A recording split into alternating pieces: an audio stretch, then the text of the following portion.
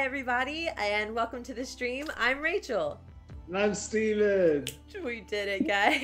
We're finally there. And we are the Faint Divinities, a channel here on Twitch dedicated to creating content around Daggerheart, which is the new tabletop RPG system from the Darrington Press and Critical Role groups that is currently in open beta.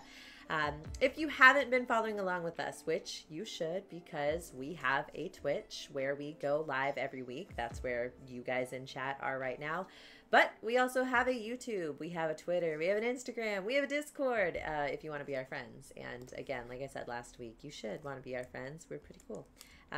But if you haven't been following along with us, today we are running our session 2 of the Daggerheart Quickstart adventure. Again, this is in open beta and the adventure is called the Sablewood Messengers. So to start out, we are going to go around the table and very briefly introduce ourselves and our characters. Remember, we gave full kind of background items last session, so if you want those full details, go back to that one. It's already there. Today will be very quick just to keep things moving, but before we do that, I did not say in the last stream that we have, thanks Eli K, woohoo indeed. Last session, I didn't say it and I really should have. All of our art, all of our character art was commissioned by an incredible artist and friend of the channel, Bugaloo, who very often is here in chat while we're airing these live on Twitch.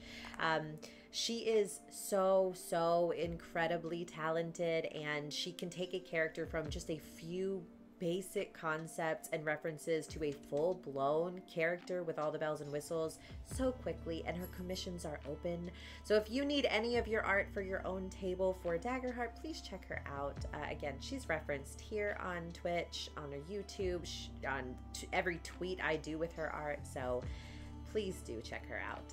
And thank you so much, Bug. You are incredible. So, okay, moving on. I promise. That's it. Our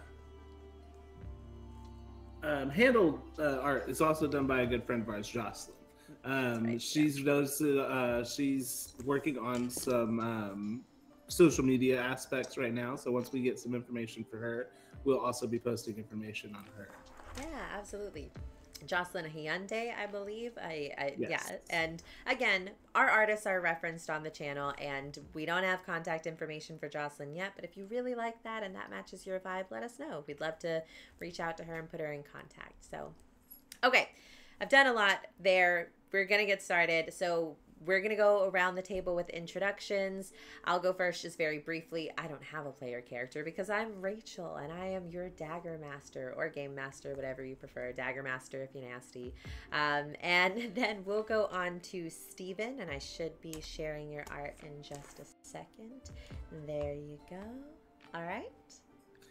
Yeah, so I'm playing Tedios, and he is accompanied by his companion Wilbert, but they are Bill and Ted. Tedios is simmering. What is it? Simia, yeah. And then Bill is a bird. Is a roaster.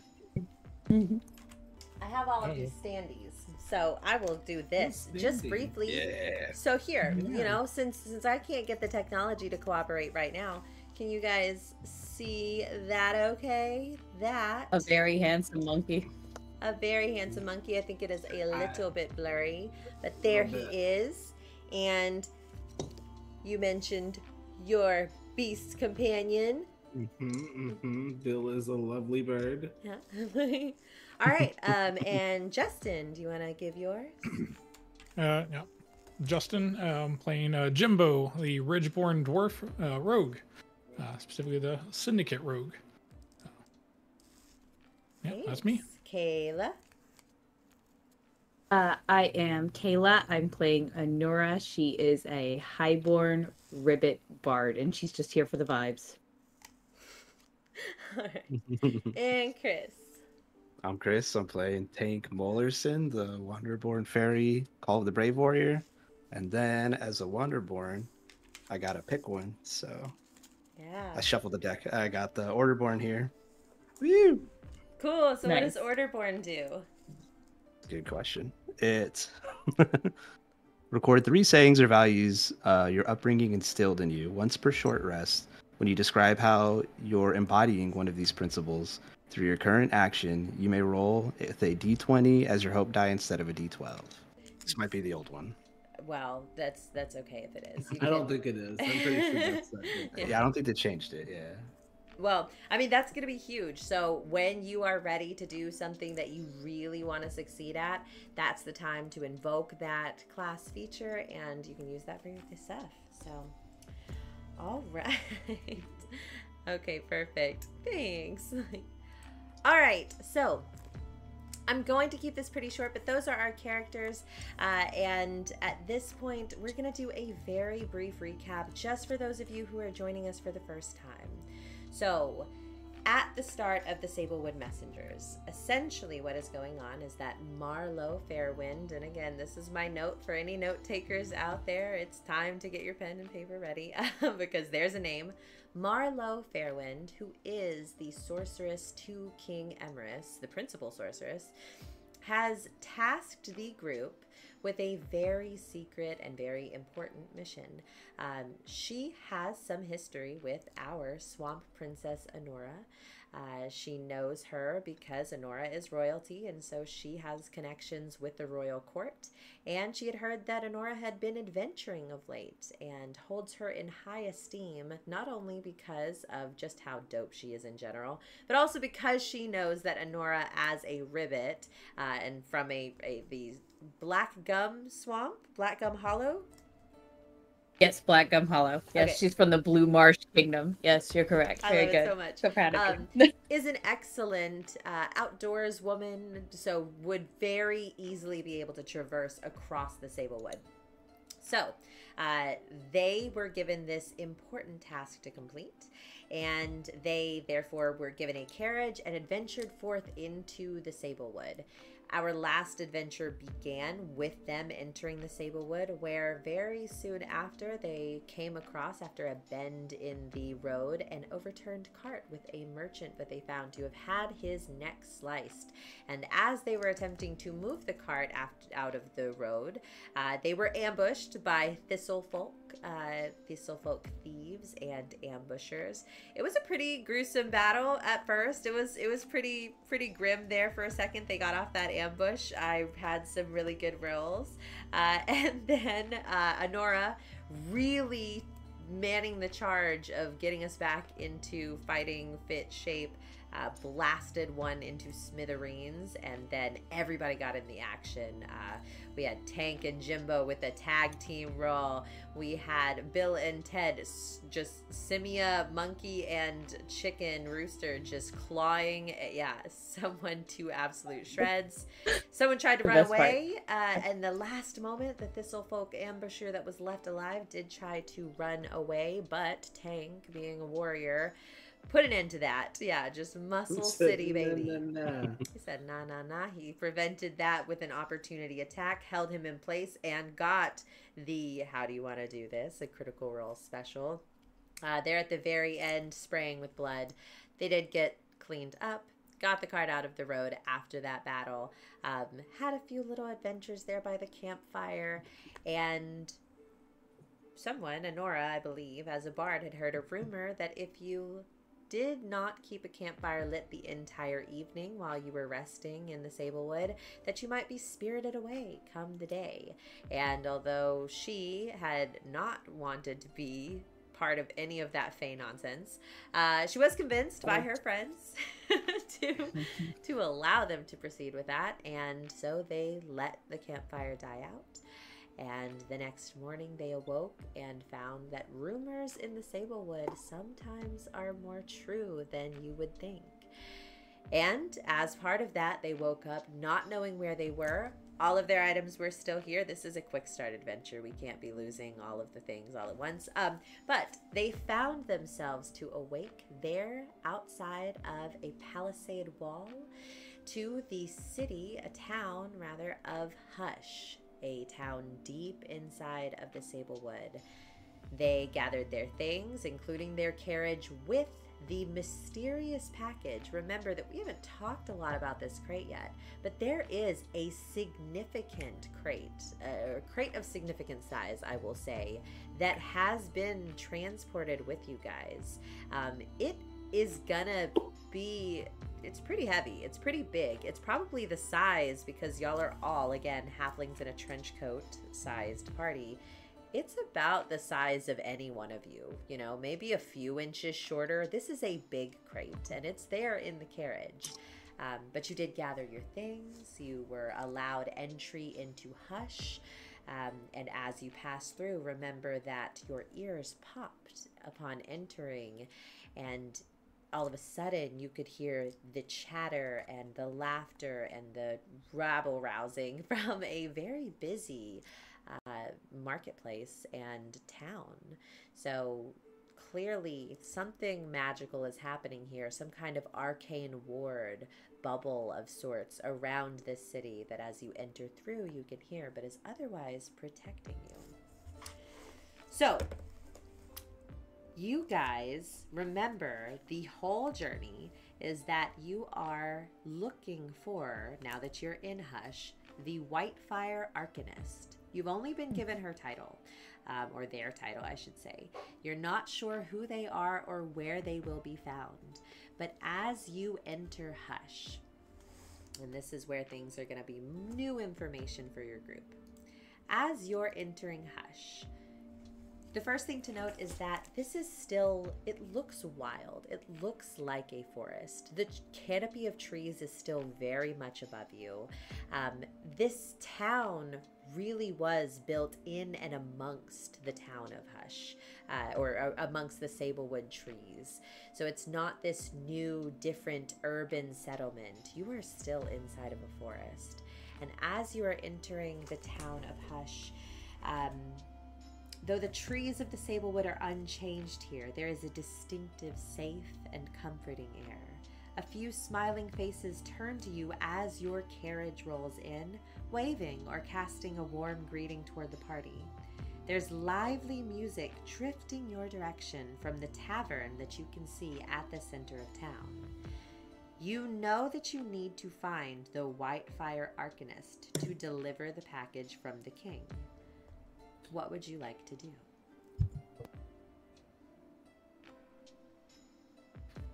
You wouldn't have a problem with just, popping into the tavern, just giving a quick look around, this person's not from here, right? So it could be, stopping by to visit. Maybe someone's seen them. Everyone wants a drink. Mm-hmm. I'd love a A drink. little gossip I would absolutely moment love a at the drink. bar. All right. So Yeah, top card. so you guys are just kind of following that music that you can hear, some lively fiddle music, I'll say, for Honora, out of a It bar. feels right at home. As you're traversing in, I do want to note that people are watching you move. Every good adventure starts at a tavern. Absolutely, Jane Screen. It's just true. That is absolutely true. So as you're traveling, there are a variety of people, and as you are passing by, they all see you and they look surprisingly happy to see newcomers. You see a small human boy who's waving wildly to you with he actually has a gap in his teeth, and he kind of pulls at the arm of his father who's standing next to him and points, and he nods down at him. You also see a larger dwarven woman with a thick, beautiful beard. You know that I like my female dwarves with a luxurious mane. She's strolling through with a huge barrel of ale on her shoulder, and you can actually see that she is headed in the same direction as you, towards presumably that tavern. It looks like this barrel weighs nothing to her. There's also... Oh, go ahead. I'll run up and get the door for her as she's getting up there. Oh, a gentleman. So, Yeah, how else are we going to get free drinks? So, and remember, this is an intimidatingly large dwarf. She is not quite as tall as you, but she is barrel-chested. She has a sterner face, though not quite beautiful, and a big, luscious red beard. And as she turns to you, she says, "Oh my God, aren't you a gentleman?" Jess has a voice that you had not expected at all. Comes, "Well, look at you there. Thank you so much for helping me out. That is so kind of you." Anytime, ma'am. "Are you a newcomer to Hush?" Yes, do we have to say it in a whisper? No, I was just really okay, I'm just checking. excited. Oh my goodness. It is so nice to see newcomers around here. We have not seen anybody new in, I don't know, maybe 2 or 3 days. It is just so fun to see you guys coming in. Where are y'all hailing from? And oh my God. And she looks behind you and she can see a weapon strapped to, who here is, well, it might be anyone. Who is specifically proud of their weapon in this group? Who has a gorgeous weapon? My big pickaxe is on my shoulder. Okay, well then, you know what? We're going to start with the person that she is right in front of you. She just like peeks around your shoulder and she like blushes a little bit. She says, "Now that is a beauty. Where did you get that from? What's its name?" God. This is my working tool. That's my pickaxe. Oh, it's a hardy tool. A working isn't it? tool. Oh my God, I love it so much. When was it forged? He starts getting a little flustered. Looks back at his group. Hey guys. Meet some of the nice town folks here. At this point, she kind of smiles. "Oh, hi there." Oh my God. And she looks over to Bill, or sorry, to Ted, and she sees your weapon and she says, "Oh my God. That is the most beautiful weapon I have ever seen. Where did you get it?" And again, she is holding a huge barrel on her shoulder this whole time. She is now inquiring about your weapon. She wants to hear more. She must hear more. Well, I can tell you about it. Do you want to go inside and set the barrel down? I'll walk with you while you. This? No, I'm all right. You just go on. Just do go on. Okay. Well, yeah. No, I mean, we had them in my village. We used them to help climb certain areas. It was very beneficial. Oh my God. You know what I always say? Do you know what I always say? I have no idea. I don't know who you are. A weapon is just a friend. Yeah. No point yet. Right at this point, a Clank, a small human, or sorry, not human at all, a small, this is a robot effectively in this universe, a small Clank that has actually a fox spat on his shoulder, rolls into view right next to this woman whose name you, I don't believe, have inquired to just as of yet, but he rolls into view and this fox bat on his shoulder is kind of chittering and he comes up and says, "Well, hi there, Smiley day to ya."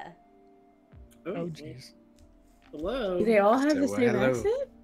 Hello, Maybe Fred. it's a regional thing. Maybe it's a regional thing. Oh my God. Well, Lousa, he turns to the dwarf as he says this. "Well, Lousa, are these newcomers?" Hi, I'm Tank. Nice to meet you. Lousa's kind of nodding sagely. "It's so nice to meet you, Tank. Well, how long have y'all been here?" Right now. Oh my So gosh. about So it's been a you're minute. So you're very new. Well, it is truly nice to meet you, and I am so happy that you chose to join us here in the lovely town of Hush. As newcomers to the town, you have guest privileges. Guest privileges dictate and he. Well, hi there, Smiley day to ya. Are you new? Lousa, your friends, You brain are problems. just so right. I am so sorry. Listen, Halathorn, these are new friends, but you know what? I think that a few people were looking for you over there. And as she does this, you see Halathorn kind of, Well, I was hoping, you know, I got a new thing the other day. And if these are new travelers, I'd really like to try it out if you wouldn't mind too much. And I will tell you a little bit about the world that you're in, okay? Because this has not come up very much. But we live in a world of magic. So there are a lot of accessibility tools here in the town. So for example, you might see people with mobility issues that are being carried through the streets on chairs whose legs actually walk for them, or hovering on pillows. And in this case, this robot, this Clank, you see reaches into a little satchel on his side, and he pulls out what is a little triangular disc with two little triangular piece of metal that is inlaid in the front with two small holes. And you watch as he bends his head down and he pops it onto his face, and he says, "This here is the Sniffer 5000, and I have never been able to smell people before. I am so excited to smell newcomers. Is it all right if I give you a sniff?" Do you like the Sniff smell away. of dirt? I'm sorry, what Do you like the smell of dirt? I don't know what dirt smells like. I've smelled a few things, though, and I would love to see what the dirt smells like. And you hear the nose actually, the nose actually lights up a pale blue as he begins to sniff, and you can see it doing little calculations. And his eyes kind of glaze over, and he says, "Oh, well, that's terrible. I do not like that one at all. What, you said that was dirt, huh?" Yeah, all that goes up from here is what a Nera tells me. I don't smell too good. So It's an acquired smell, they say. I start here and, work your way up. Well, I shall not be sniffing you any further. May I? Can I smell the rest of you? Absolutely. Okay. And he goes up to Tank. Oh and my says, god. "Oh, you smell lovely. What is that smell?" Oh. It's Is it the fairy smell dust? of the pure mintiest mint, kind of like Colgate, if you've heard of it from your. I have not heard of Colgate, but it sounds like a good friend. What about, okay, what about your little Simia friend? Can I sniff you? Sure. What's that smell? A hot bath. It's like a real hot bath. You smell like, oh, you know what you smell like? And he looks over to his shoulder and sniffs his fox bite. He says, "You smell like Tom after it rains." That's a nice smell. I'm fond of that one. All right. Yeah. And you, little miss, could I sniff you? Please. I'm sorry, Halathorn. You cannot smell a princess. It's not something that we allow. It's leave not out proper Bill. for a later. Oh yeah, you can smell the rooster though. If Ted's fine with it. Love that. He kind of wanders aimlessly over, and he goes up to the rooster and, oh, that smells like dinner? Bill does not know what to think of the Clank walking up on him. He and smells like smelling dinner, him. but he's not dinner. I won't eat it. Well, miss, I really do appreciate everyone letting me smell you, and I do understand that no means no. I shan't be smelling you if you wouldn't like, but I really would like to beg you if I could. No. Are Well, we you know allowed to what? Wait a smell minute. How much money do you have? Well, this is gonna take a roll. All right, fantastic. Money. Well, I do work an honest day's work, and I make wages for it, and I certainly am interested in investing in my hobbies, so I couldn't see the harm in giving you a little bit of money if it would make a difference. Now, I would like to ask you, I'm going to ask you to make a roll for this. Okay. Now, this I think is going to be a presence check. And you could utilize an experience for this. I actually think, what is your highborn skill? Let me go find the highborn page real quick. I think you get advantage in like money issues specifically. Okay, being part of the highborn community means you were born into a life of elegance, opulence, and prestige within the upper echelons of society. You have advantage on rolls you make to consort with nobles, negotiate prices, or leverage your reputation against them. All right. Okay. So you're going to go ahead and roll a presence check. You get advantage, so you're going to make your duality roll first and then re-roll your hope die, taking the roll that you would like on that hope die. Probably the higher one, but if you get a critical, then you'll choose that. So go ahead and roll first, and then we'll do it. Okay. 8. It's 8 and 8. So that's a critical, right? That is a critical success. It absolutely is. Oh, first critical of the show on a. Okay, all right, all right. Smell check on a weird kind of. Who knows? Fantastic. That's what this is all about, baby. So, all right. So, Halithorn. So, first of all, that does count as a hope. You get to go ahead and add a hope to your log if you haven't already done that. And then I'm going to let you describe to me, within reason, what he pulls out of his satchel. How much money you think he might pull out of his satchel.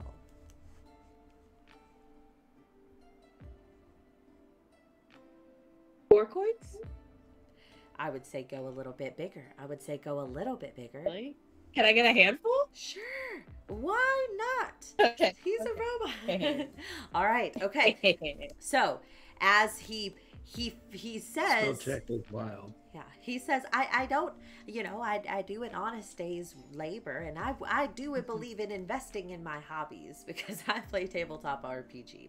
And so he pulls out, and you can actually see a pouch of money, and he says, well, I don't adventure far out of Hush. Is this enough? And it is like a handful of gold in a pouch that he kind of hands over to you. Big money, big money, big money, no whammies. And are you taking? That is enough money to sniff a princess. Yes. Well, smiley day indeed. And he's going to adjust his nose ever so delicately. And he is going to... He's going to hold out her little wrist. He is taking a sniff. He, again, is very delicately doing this. He is trying to be respectful. He just needs a smell. And then as he does that, he goes, oh, I know a smell like that. That smells like sweet moss. It reminds me of fresh cut grass. Very cute. Well, you should be a perfumer. Amazing. Thank you so much, everybody. I hope that you have a wonderful day. Remember that every day is smiley, even the darkest. And I'll be seeing you soon. Bye-bye, everybody. And he pops his nose off, pops it into his pocket, and just begins rolling out of ways. All right. Well, and that was an interesting fellow. All right.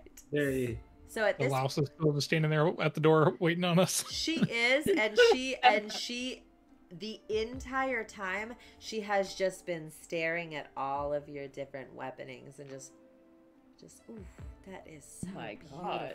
Like, and muttering to herself. She is very interested in these weapons. But as he rolls off into the not sunset, because it is early in the day, remember, he is going to she is going to turn to you and say, well, this keg isn't getting any lighter. I mean, it's not getting much heavier either, but are y'all ready to go inside? Would love a breakfast beer. Oh, I also love a breakfast beer.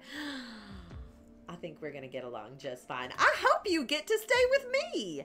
And at this point, you notice a couple of things, okay, that I'm going to set the scene with. First, as you've been approaching this tavern, you've been coming up to an enormous tree, okay? Just the largest tree that you've ever seen, absolutely larger than redwoods that you see when you get to drive your car through. It looks like you could fit most of a town inside of this tree, and it stretches up for feet, hundreds of feet above. I'm bad at distances, by the way. I hope that's a normal size, but I'm gonna say it's just very big. It's just very big.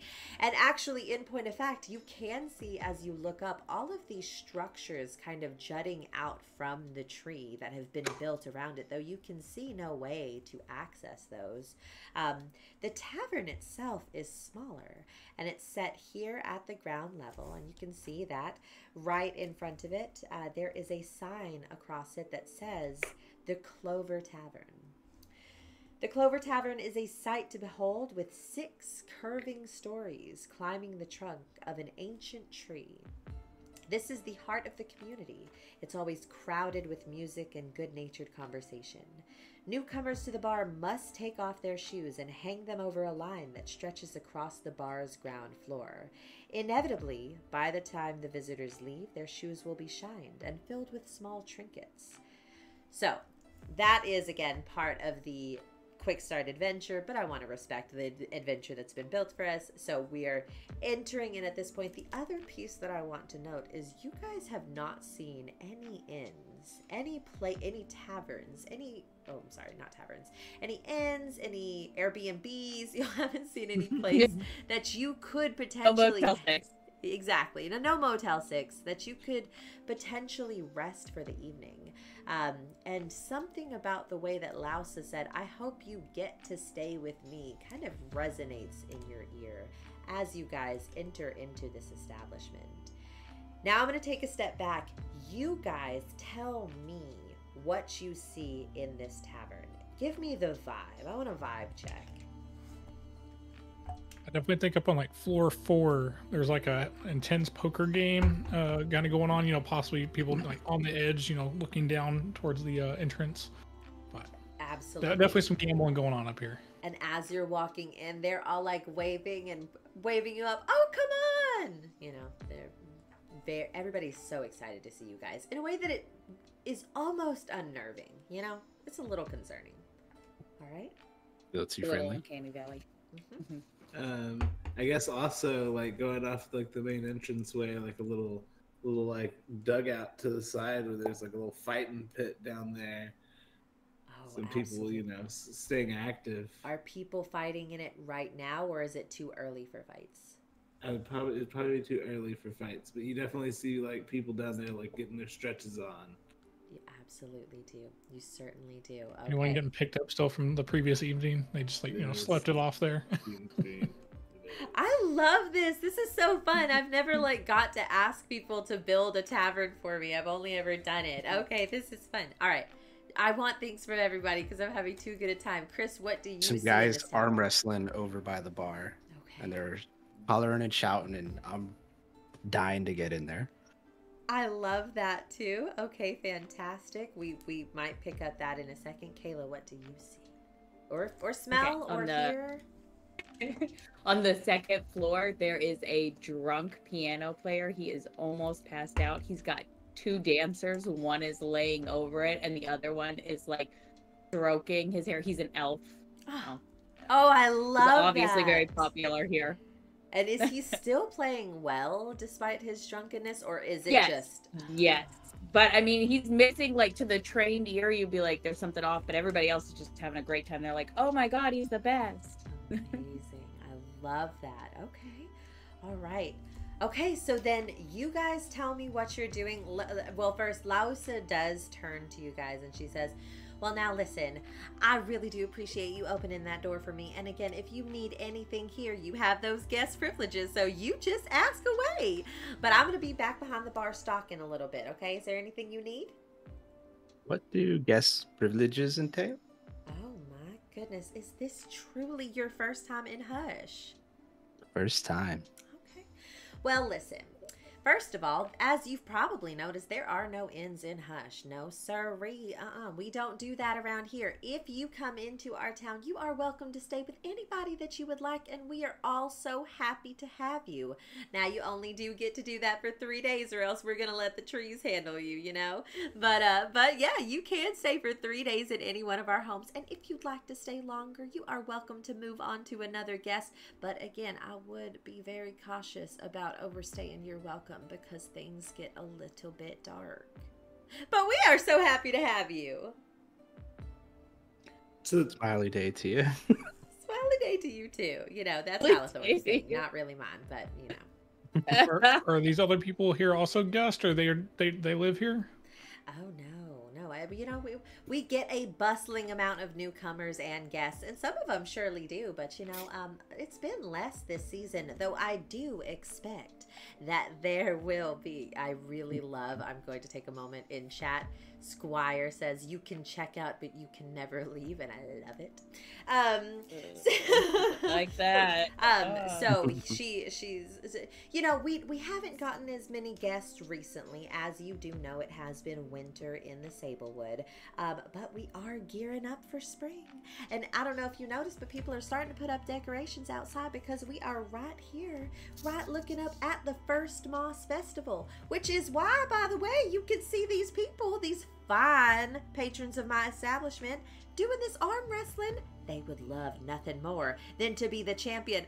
But do you think they are gonna beat me? No, sir. Absolutely not. You definitely do seem like a strong one. Mm. I did have one I last am. question for you.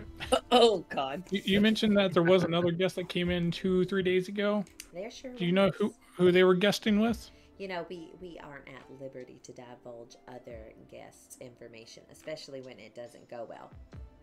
Oh, okay, that's mainly why I was curious, making sure they didn't overstay their welcome, as you said, just to be cautious. You know, we are very hospitable, and we expect the same of our guests.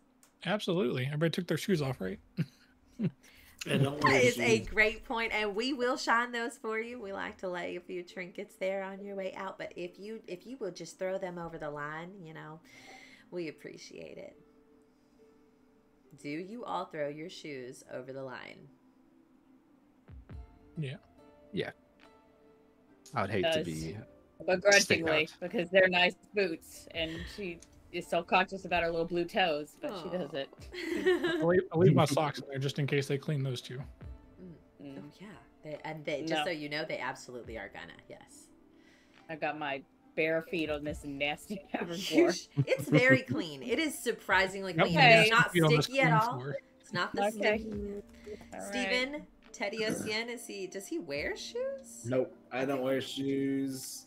Fantastic. I mean, technically, Bill has. I think he has metal-tipped claws. Do they want us to Oh my leave the goodness. metal-tipped claws at the door? I mean, they haven't specified one way or the other about your metal tip. You could. I don't know that they're used to having them. You know. I God. don't think I'm going to take the time to It's- take them off. Leave an acorn in each one. Oh yes, acorns. Absolutely. Yeah, I think it's fine. Okay, so shoes are rested. We are all just dogs out, and we are inside of this tavern. I know that I've already heard someone is interesting in the arm wrestling that's happening. What else? What else is going on?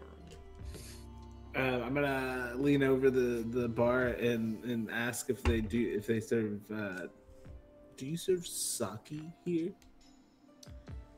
So I'm going to say that this is going to be a dwarven male, actually, is going to kind of look up, and he is doing, man, just classic bartender stuff, you know, with a rag, just cleaning up. I don't know how there are so many dusty cups in a bar, but he's getting to work on it. And he kind of looks up to you and says, "Sake? We you know, we don't get a lot around here, but we do have some. I could see if it's to your liking. You do have guest privileges. Would you like It's some? okay. No, I'll be fine actually. If you want to try something new, you know, we are renowned for our fire wine. And you look up at the shelves behind the bar, and the first like 3 are just various liquors and bottles. The top row, though, is an entire row of these clear glass bottles with a glowing golden liquid in it. And he kind of gestures up to those. You could always try the fire wine. It really is one of our biggest hits here in Hush. Maybe I'll come back afternoon and I'll think about it then. That's very hospitable of you. I think that's great. Yeah. Where is it? Like, what part of the day is it right now? Oh, it is the morning? early, guys. Remember, y'all woke up outside of the town, so whenever y'all decide, it's really it. But it would be pretty early in the morning. Yeah, I'd walk up past Ted and just, oh, where's my beer? Oh yeah. You got one of the big glasses out there. That'd be nice. I'll clean it afterwards if you want. Oh, that's really kind of you. Yeah. Sure, sounds good. And he's going to lift his arm up, and one of the glasses just kind of springs out some feet and is going to clamber down the wall and then do a little wiggle moment and hop over to the bar, and then you can see one of the bottles kind of levitates like Fantasia style over, and then it is there in front of you. Now, I do have a pretty important question for you guys, though, because I don't think that I have gotten some clarity on it. What did y'all do with your carriage and your crate? Not just outside? It is. It certainly outside. is. Yeah, it is. Yeah. That's totally fine. That's totally fine. I assume guest services or guest privileges went over to cart Did they protection. park our buggy for us? Yeah. Do You got valet. you guys have gotten the vibe of this place. If y'all think that someone would have come out and been like, let me take this, for you, then that will have happened. Yes. Let me know. They could be grooming your horses as you speak. I just went at the least, not stealing it or taking the tire or taking the wheels off. Okay. All right. Yeah, absolutely. That's my bar. That is happening. But I am going to say that We had a valet. Yeah. Yeah, absolutely. You guys have a ticket and they have the keys. I will say though that at this moment you hear some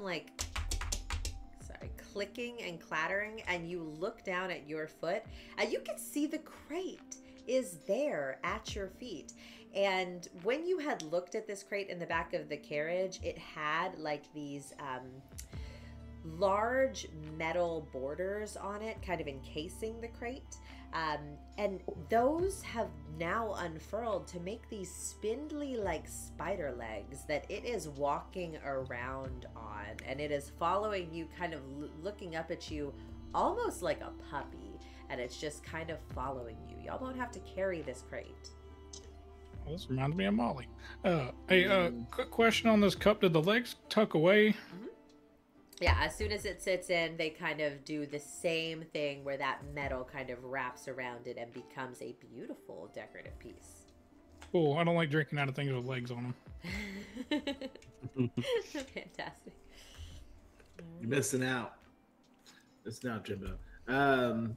Bill, keep an eye on that crate. I don't like its spider legs.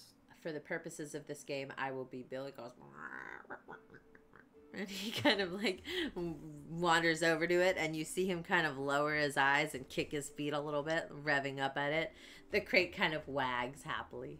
Like, I'll go to the bartender and I'll say, I'll have one of what he's having. Keep the legs if you can. oh, And can I also get one for the fine lady over there, the lady who carried the barrel? sure, absolutely. For Lausa, sure, I can do that. No Lausa. problem. And because you've requested no legs, he is going to kind of walk across, and you can see him pull a ladder back. It's one I of thought those rolling I know, ladders. it's the legs. He wants to keep the Oh, legs. you want to keep the legs. Fantastic. Yeah. Absolutely. All right. Yeah. And so yours is going to, Tank, your mug is going to come right down, clambering down the bar. And for yours, it's going to stay on those little stilts. And actually, as you're kind of like walking around, just like absentmindedly, it follows you across the bar, wherever you are. It's just kind of like walking back and forth. But That's yeah, amazing. y'all have your beers, your ales. Except for take me, I'm a lady. I don't drink in the morning.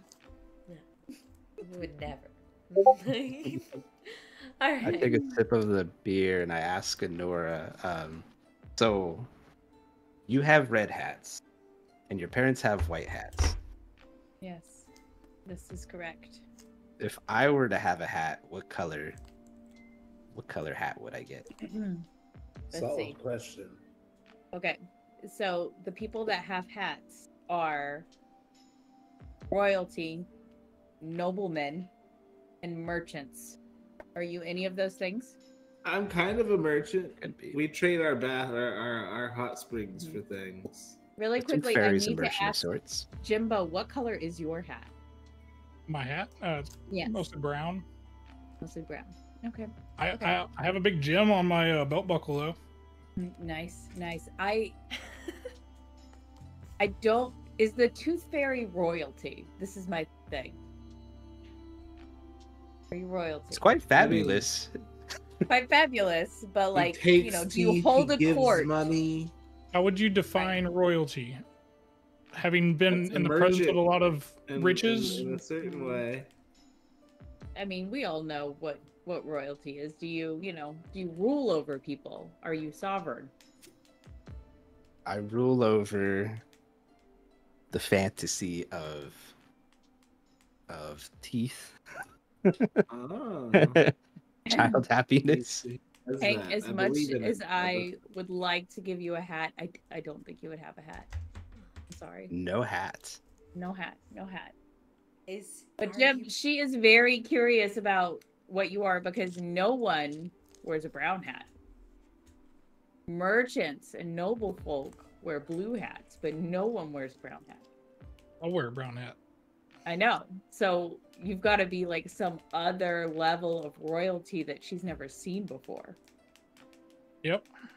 We keep to our. Jimbo's pretty fantastic. I've known him for a while, and the whole time he's never taken one bath. There's something special about it. Never I don't once. never once. And like, he just really likes his dirt. There's something about him and the dirt. He just Effective. it's protective. He always claims protective. Okay. I mean, Okay. have I'm you just ever saying, been I to still got a I've seen handful him of take a gold. hit before. I might try and find some soap for you. Something befitting of your station. Okay. I'm honestly super excited to see what his boots look like clean. Oh my gosh, I hadn't Wait, thought of that. You think they clean the outside?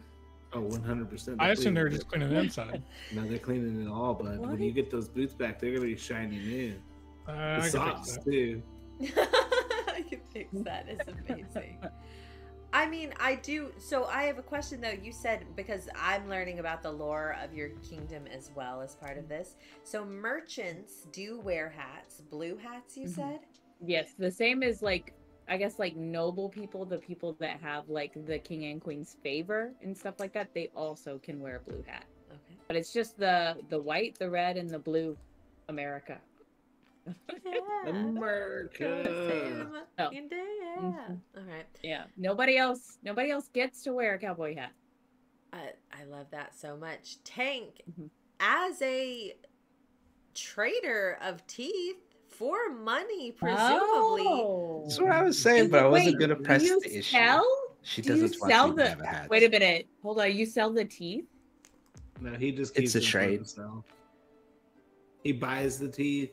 It's Buys the teeth. Okay, because I've seen you in a battle now, and you killed that person. I don't think you bought the teeth from them. I think you murdered them You for pay their for it teeth. with I their life. traded his death for his Yeah. teeth. That don't- is. Some people would claim You know, that your the life Blue is Marsh the Must always be Kingdom an does exchange. you not own. condone death merchantry. We're not into that. Yeah, You no. It's not can't specifically Kill in order to get a good. It's that That's teeth are just earned. murder. Do you like go that's and how it works find with the Blue homeless Marsh. people and ask them for their teeth? Is that like the move? What was Homeless it? People? So do you go and find like homeless people and just like ask them for their teeth? Is that the No, move? typically children teeth, and Yeah, then okay. I come in and trade a toy that they wanted. Well, that is It's, trading. Yeah. That is. You could wear a blue hat for that. Not for killing people and having one person hold their mouth open while you pry the tooth out. And that's what my But people if Teeth do. you're fairies, One of teeth my fairies do wage war. You know? experiences is Trader's keen eye, because we always would take things for our hot springs, but not just anything.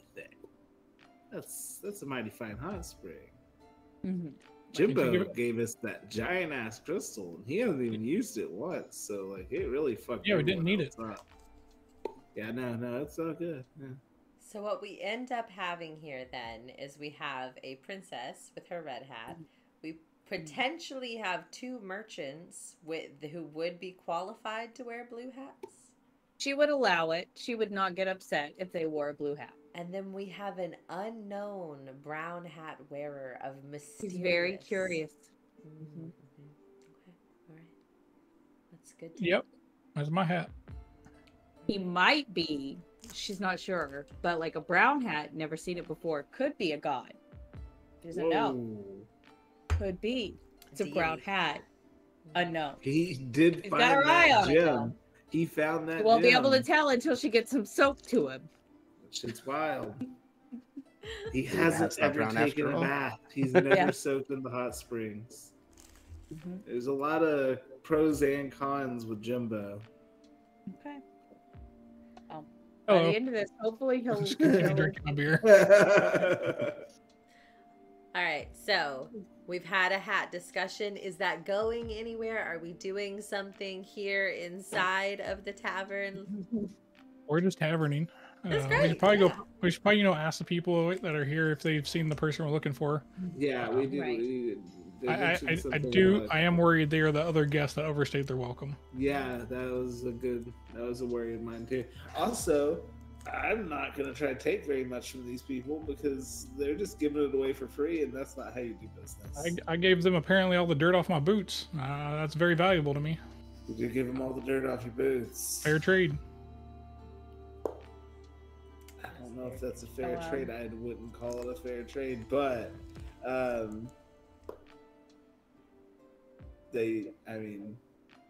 maybe it is because I'm so excited to see you in clean boots. It's beautiful. So What I are guess- we doing, guys? Yeah. Could I Nora- maybe? Oh, go ahead. Oh, yeah. Hey, go ahead. I was gonna say, like, she could go to the second floor and kind of try and talk to maybe the piano player and be like, "You guys, you got any arcanists in this town?" She didn't say anything about a white arcanist, but she's like, "Are there any arcanists around here? I would love to peruse their scrolls." And okay, so you have approached the pianist. As you do, I will say that the lovely ladies kind of fawning over him, they smile delicately at you while still draping themselves across the piano and him. And he continues kind of tickling the keys and what? What? And she's just like, "Arcanist. Have you seen one?" Arcanist. Is. What? Is And an he arcanist. closes out a song and turns to you. I'm so sorry. Yeah. An arcanist. Yeah. What kind of arcanist? Just a generalized practitioner? Preferably a white one. White. Magic wise, not race. The white fire arcanist. Is that who you're talking That's about? the one. Oh yeah. That's the one. She lives in the tree. I knew you would know. She lives in She? a tree. Yeah, she lives in a tree. A tree. Yeah, it's not far. It's you gotta There's go. a lot of trees Uh-huh. around here. There are. Is It's there a big, specific one? tall tree. It's pretty big. Just a house, and it's in a. It's looks like a fruit. It's like a big fruit. Looks like it's ready to fall out of the tree any moment. She's What kind of fruit? Is it a strawberry? I never really thought about it before. Persimmon? Pomegranate? He kind of you see him glazing over, and he starts kind of playing the piano, and under his breath going, persimmon. I knew. He's now making a song about persimmons. I don't know that this guy is going to be your best bet for figuring out much more about the White Fire Arcanist. All right. Well, I did my intel gathering, lads. If y'all want to go While find you're up somebody there, else. while you're up there though, because you've ascended, there are all of these staircases that kind of loop around the center of this tree that has been hollowed out, as you've entered in and everything. But there are also staircases that wind across the outside and everything. As you have climbed there, the pawpaw fruit, they're in the south Pawpaw per fruit. Eli K. So It's a very you're now interesting on the devil. second floor. Now that you are up here and you're able to see it, how does the second floor of this tavern look so wildly different than the first floor? What smell permeates throughout this place?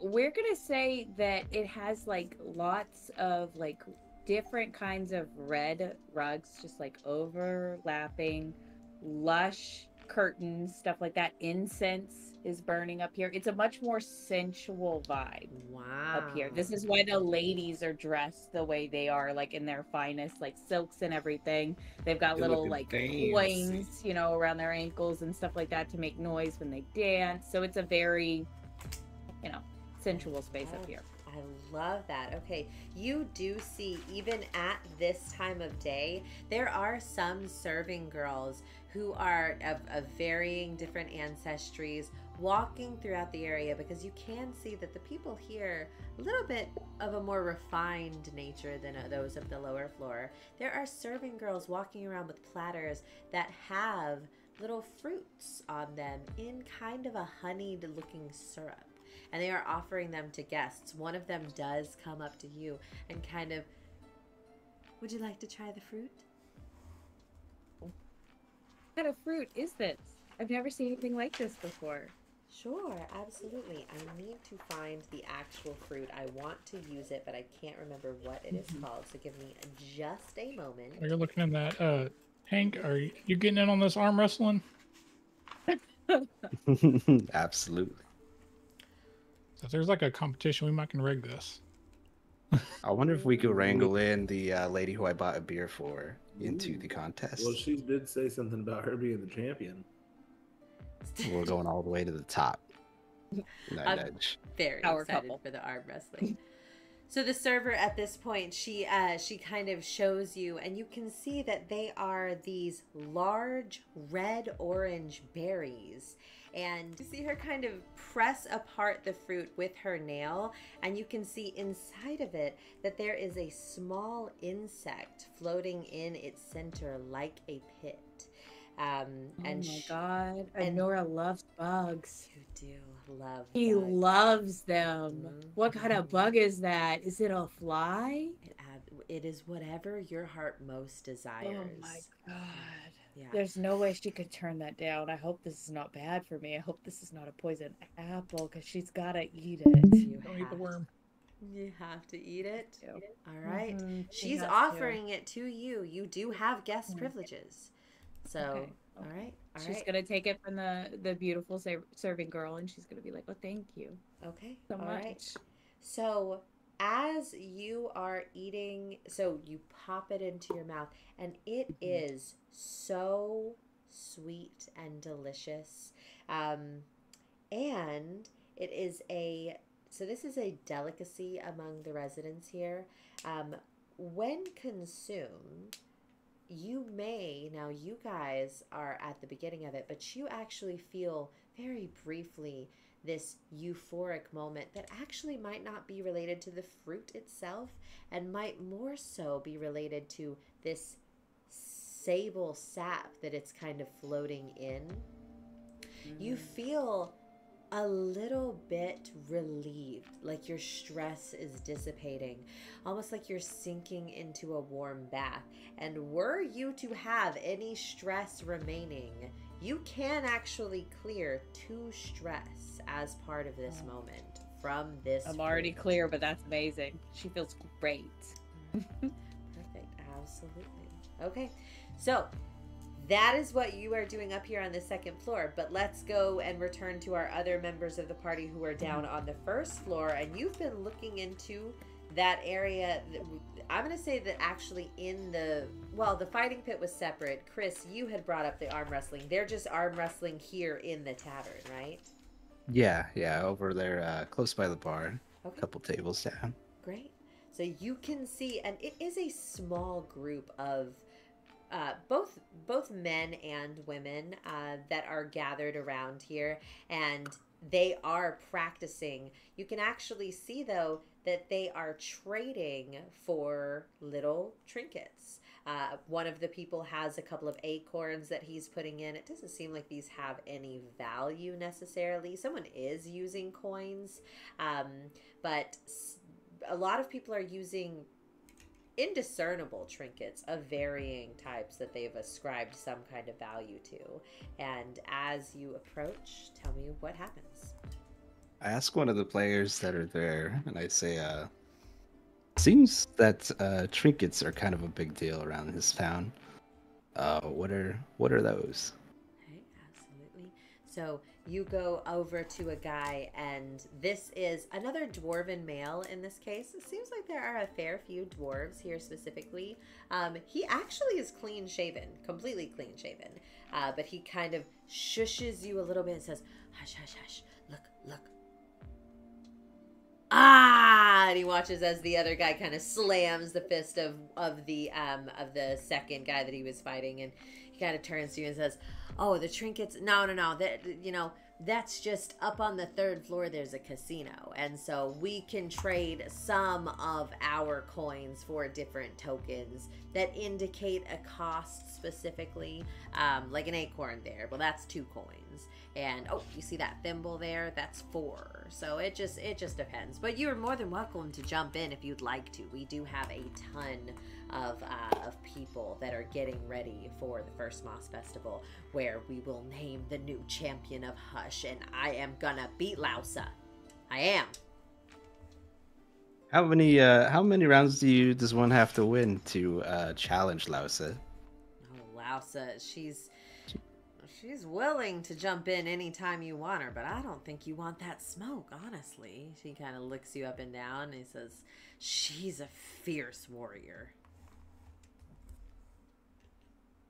I say let's I'll buy her another beer and then we'll give it a go. Maybe it'll weaken her a little bit. He kind of like his face gets really excited, and he kind of like pats a couple of the guys over and he's like, "You guys, someone's challenging Lausa. I'm gonna go get her. And he goes over there, and you see him like talking to the bar hand for a moment, who brings down another drink, and they kind of smile over at you, grinning. Then you see Lausa coming from this is a good time to introduce. In one of the walls here of the area that you've entered, there actually is a smaller door. And you see that as that door opens, Lausa comes up from an area underneath. So she's stepping up. And you can see that she is now carrying nothing, and you see that man conversing with her, and she looks up at you, and her eyes, a shadow almost passes over them. She gets like momentarily darker before she kind of perks back up and starts jaunting across, and she says, "Well, hi there again. I hear that you'd like to challenge me. What do you got?" I heard you like guns. I certainly do. And she's going to kind of shoulder the guy who is sitting there at the table out of his seat, and she sits down on the bar, and you see she on the bar stool, and you see she does take her beard and kind of tosses it over her shoulder, the full length braid, and she reaches out her hand to you as you are still standing. Hey, Tank, real quick, are you offering your arm as like the bet? Your gun? Oh, the bet I was going to offer information. She kind of puts her arm back. Well, that is very interesting. What kind of information are you after? Whitefire Arcanist? Oh, sweetie. The Whitefire... I could tell you where the Whitefire Arcanist is. That's free. Oh. Yeah. Then maybe ask something that isn't free? Sure. Oh. Well, I do love a bit of intrigue, but I am gonna have to know before I settle any bets. What are you asking me for? What happened to the people who came before us, if you don't mind asking? Her eyes kind of twinkle a little bit. She says, that's the area that you're in, all of the people there kind of gets pretty quiet. And she kind of smiles over to other people, and it's not an excited smile. It's kind of a nervous smile. And she kind of lowers her gaze and says, well, that certainly would be a valuable secret to let you in on. I'll tell you what. I'm pretty confident in my skills, but you do have quite the guns there. 10 coins. If I win, I get 10 coins. And if you win, I'll let you know. Sounds like a good wager. I nudged Jimbo over there. Hey, Jim, let me get some of that dirt. You good for it? Please. Yeah. And, like, put my arm on his hand and kind of rub it. So lucky dirt. All right. Okay. All right. So at this point, with you having nodded, she is going to, again, sit at the bar, and she kind of gives you a look, and she's going to extend her hand and say, now we play best 2 out of 3. You got a deal. All right. These are going to be contested rolls. Okay. And so oh wait, I have to use the one that I chose. Okay. Oh no, I have to use a D12 in this case.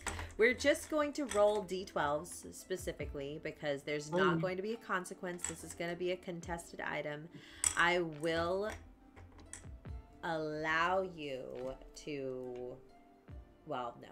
At the very tail end, this is something interesting. My fellow GMs, I might ask for a little bit of help on this because the weird thing here is that we're making contested rolls. That's usually how this would happen, right? So usually with that, you're just going to use like a D12 against another D12 or a D20 against another D20. But in this specific game, since there is that hope and fear mechanic, I'm struggling with how to introduce that. Any reason not to just do 2 D12s for each person? And I don't want to say ignore the fear and hope, but if you land on a tie, if you get hope, you win. Fear, you lose. Oh, that's a fair point. Yeah, then you still get crits. I think that's fair. Yeah, absolutely. Okay, great. And now I get to actually roll my duality dice, which I haven't been able to do yet. Okay, that's gonna be fun for me. Give me just a second. I have to find my hope die. Like, I haven't been able to do it. I don't know where they are. I have my hope die right here. I always have the fear one out, but okay. Yeah, I agree. We're gonna roll the duality dice in this case. We are going to ignore the fear and hope consequences of this specifically, okay? But you will tell me though if it was with hope or fear. It just won't have a repercussion, okay? Okay. All right. So Lausa has her arm out there, and are you using anything for your roll, by the way? Yeah, I'll expend a hope here and then use the tickets to the gun show since I mentioned it. Okay. All right. Absolutely you can. Okay. And you making, what kind of trait are you using for this? Generally, this is going to be a strength, but again, this is more of a loosey-goosey system. I'm happy to take thoughts if you have something. I assume generally it would be strength. I want to wager on agility, and the true trick to arm wrestling is rather than just strength. Okay. So like, so do you mean putting all of your weight into it there at the very beginning to like catch her off guard? Just going as fast as I can to hopefully use my stronger trait, which is agility. That worked the first time. Yeah. That's true. I just don't know if, to me, arm wrestling is an agility skill unless you can give me a way that it works, you know?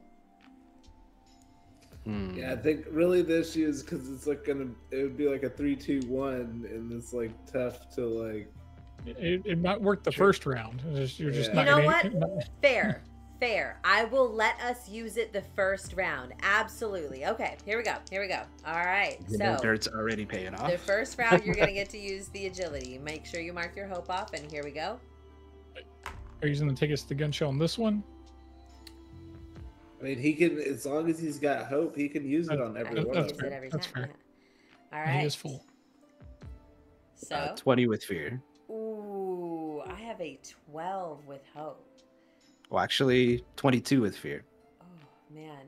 This is hard to manage the hope or fear aspect. I think it just has to be numbers, you know, in this case. I think for this, Yes. That's I was like, suggesting. Only worry about that part if it's a tie. Yep, absolutely. 100%. Oh, Fantastic. true. Okay, so with that first one, she puts her arm on the table, and in that moment, as soon as you sit down, you are going to just grab her hand and then really fast, right? Okay. In that Yeah. moment, she feels you moving her arm in that moment, and you feel her muscles tense up, and then she has it down on the ground, and you hear the entire kind of area go, and also like kind of looks at her arm and looks up at you and goes, now, that was almost cheating, but I'm gonna give it to you. That's some good competition. I love a good little spar I here. stuck my mustache. Now that's not gonna work 2 times though, darling. And she's gonna put her hand, she like shakes out her arm and kind of tenses her muscles, and then puts her hand back. No, she's even gonna spit in her palm, rub it off on her, and then she puts it back out. Now this time you are not do the going to same. be use agility, okay? Gross. Yeah. Oh, Fantastic. You that both spit. bit. Oh, All right. God. And are again, you using another hope? Yeah, could I use another hope? yeah, you can use as many hope as you want. I'm going to allow you to use those into this. Now, you're not going to regain hope throughout these rolls or anything. But yeah, if you want to expend them, that's totally fine. So, all right. You ready for a second one? Ooh. What is that? Okay. I have a 10. 6 with hope.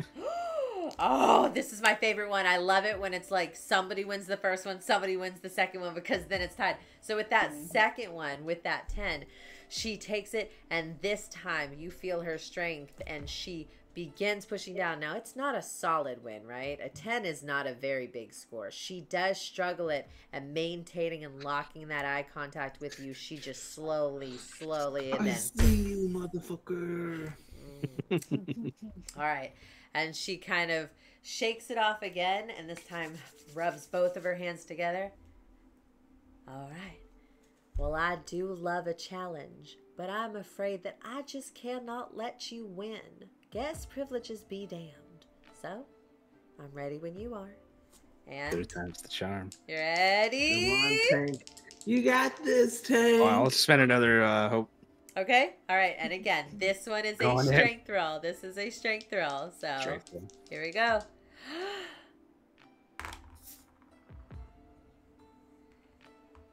I have a 15.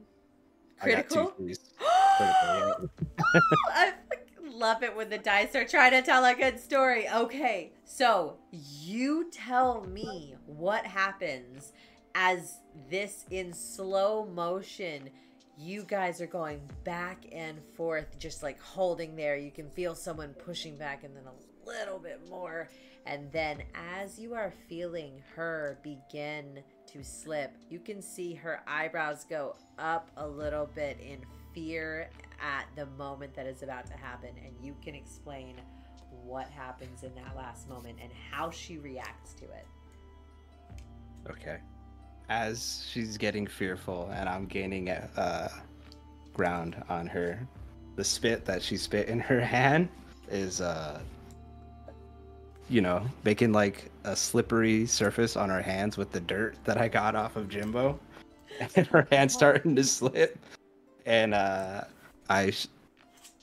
shoot it down, and then I do my mustache again at her. It's kind of like a little, All right. On? just a little Teasing boast, her? a little tease, Yeah, little tease. it's a little flirty. It's a Friendly, little yeah, a little friendly. flirty, you Yeah, know? yeah, exactly. She likes the guns. I get it, 100%. So in that moment, remember, she is the reigning champion, okay, of the First Moss Festival. Now, this is preliminary stuff. This is not actually the fight to be the champion or anything, but the room goes quiet.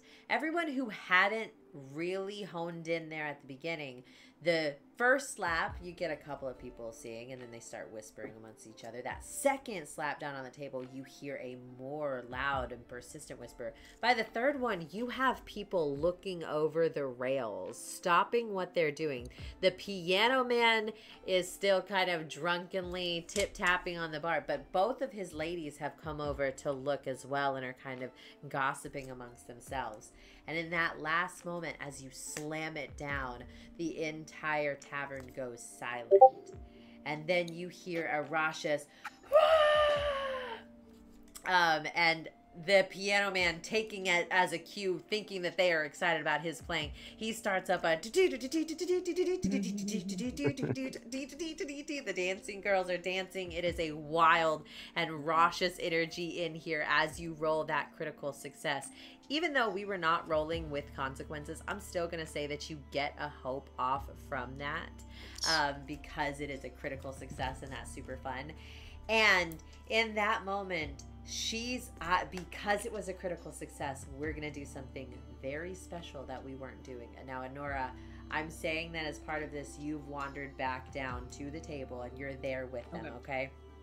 Okay. And she is going to kind of look at you incredulously and look back at her fist. She looks up and sees you twirling the mustache, and she is going to kind of grin and scooch away from the bar and says, "Well done.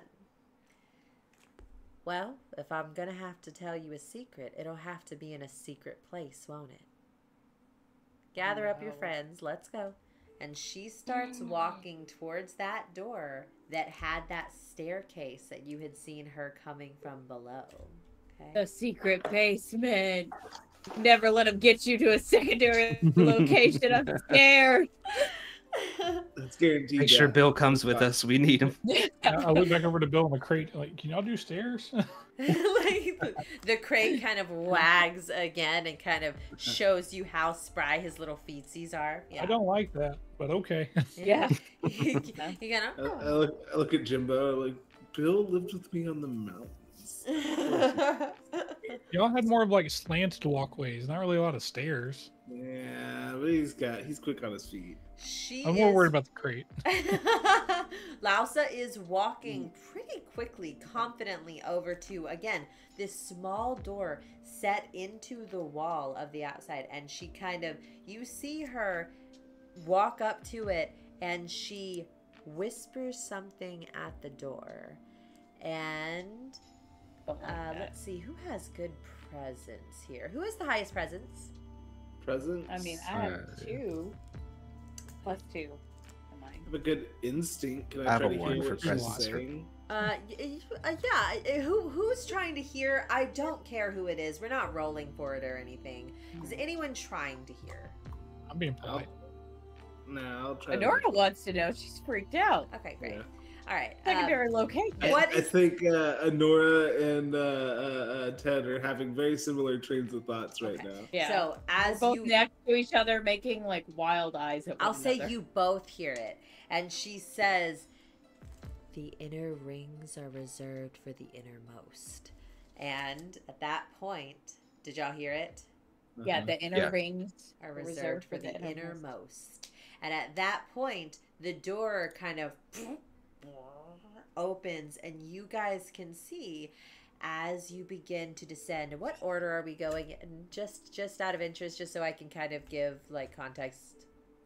I'm in the back because I'm trying to like chug my drink, and then I try to quickly kind of clean it out with my shirt. Then I set it down and say run back. Okay. And then Okay. I assume I'm probably right behind her after the duel. Okay.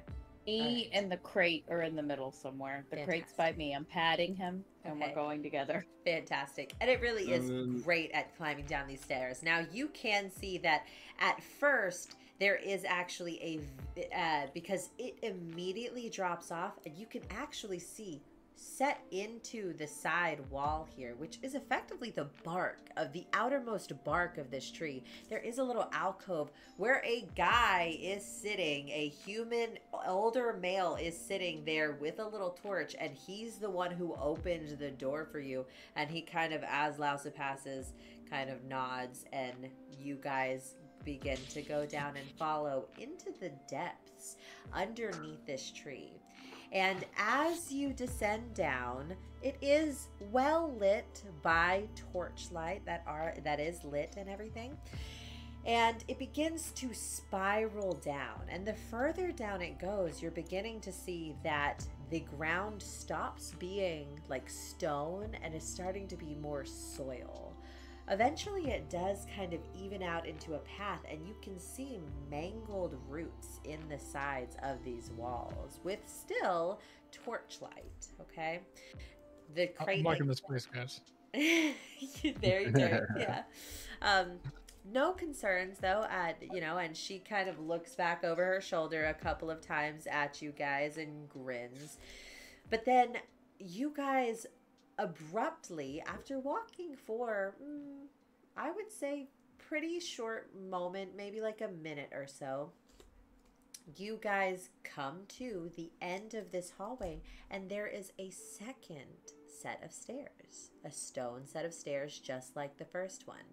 But this one though, here you can see that in the center of it there is a red lush carpet that has been tacked to each of the steps, unfurled up these staircases, almost again rich in nature.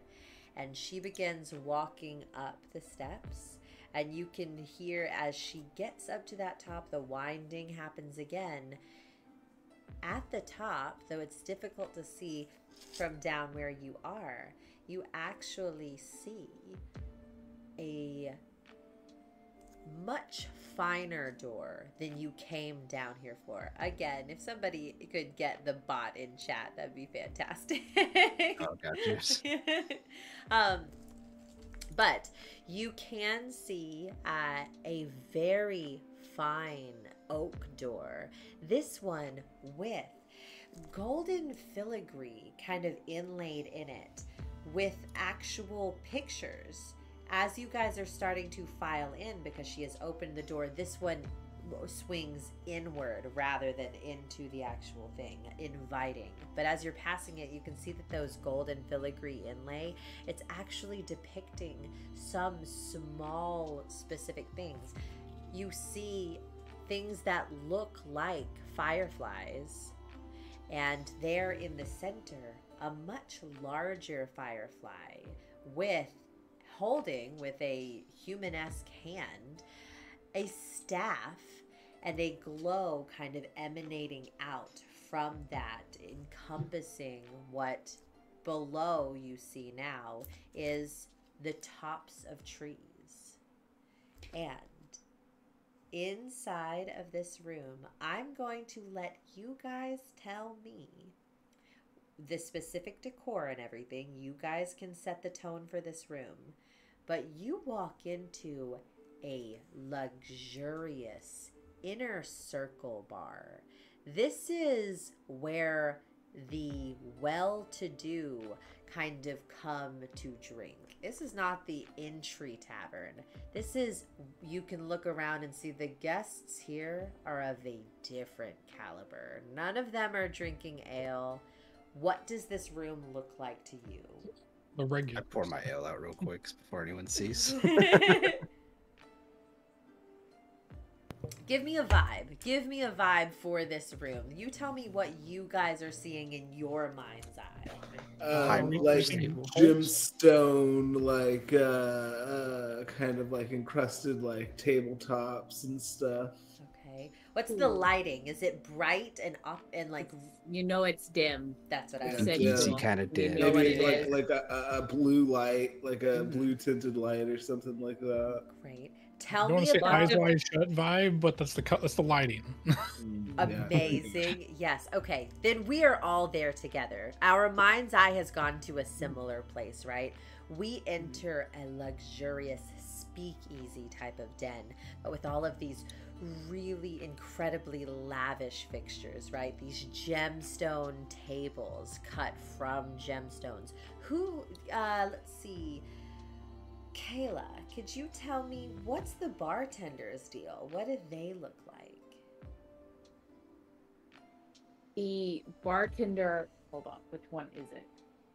It's the cow person. What are they called? A fearball. Furbolgs? Yes, it's a Fearbog.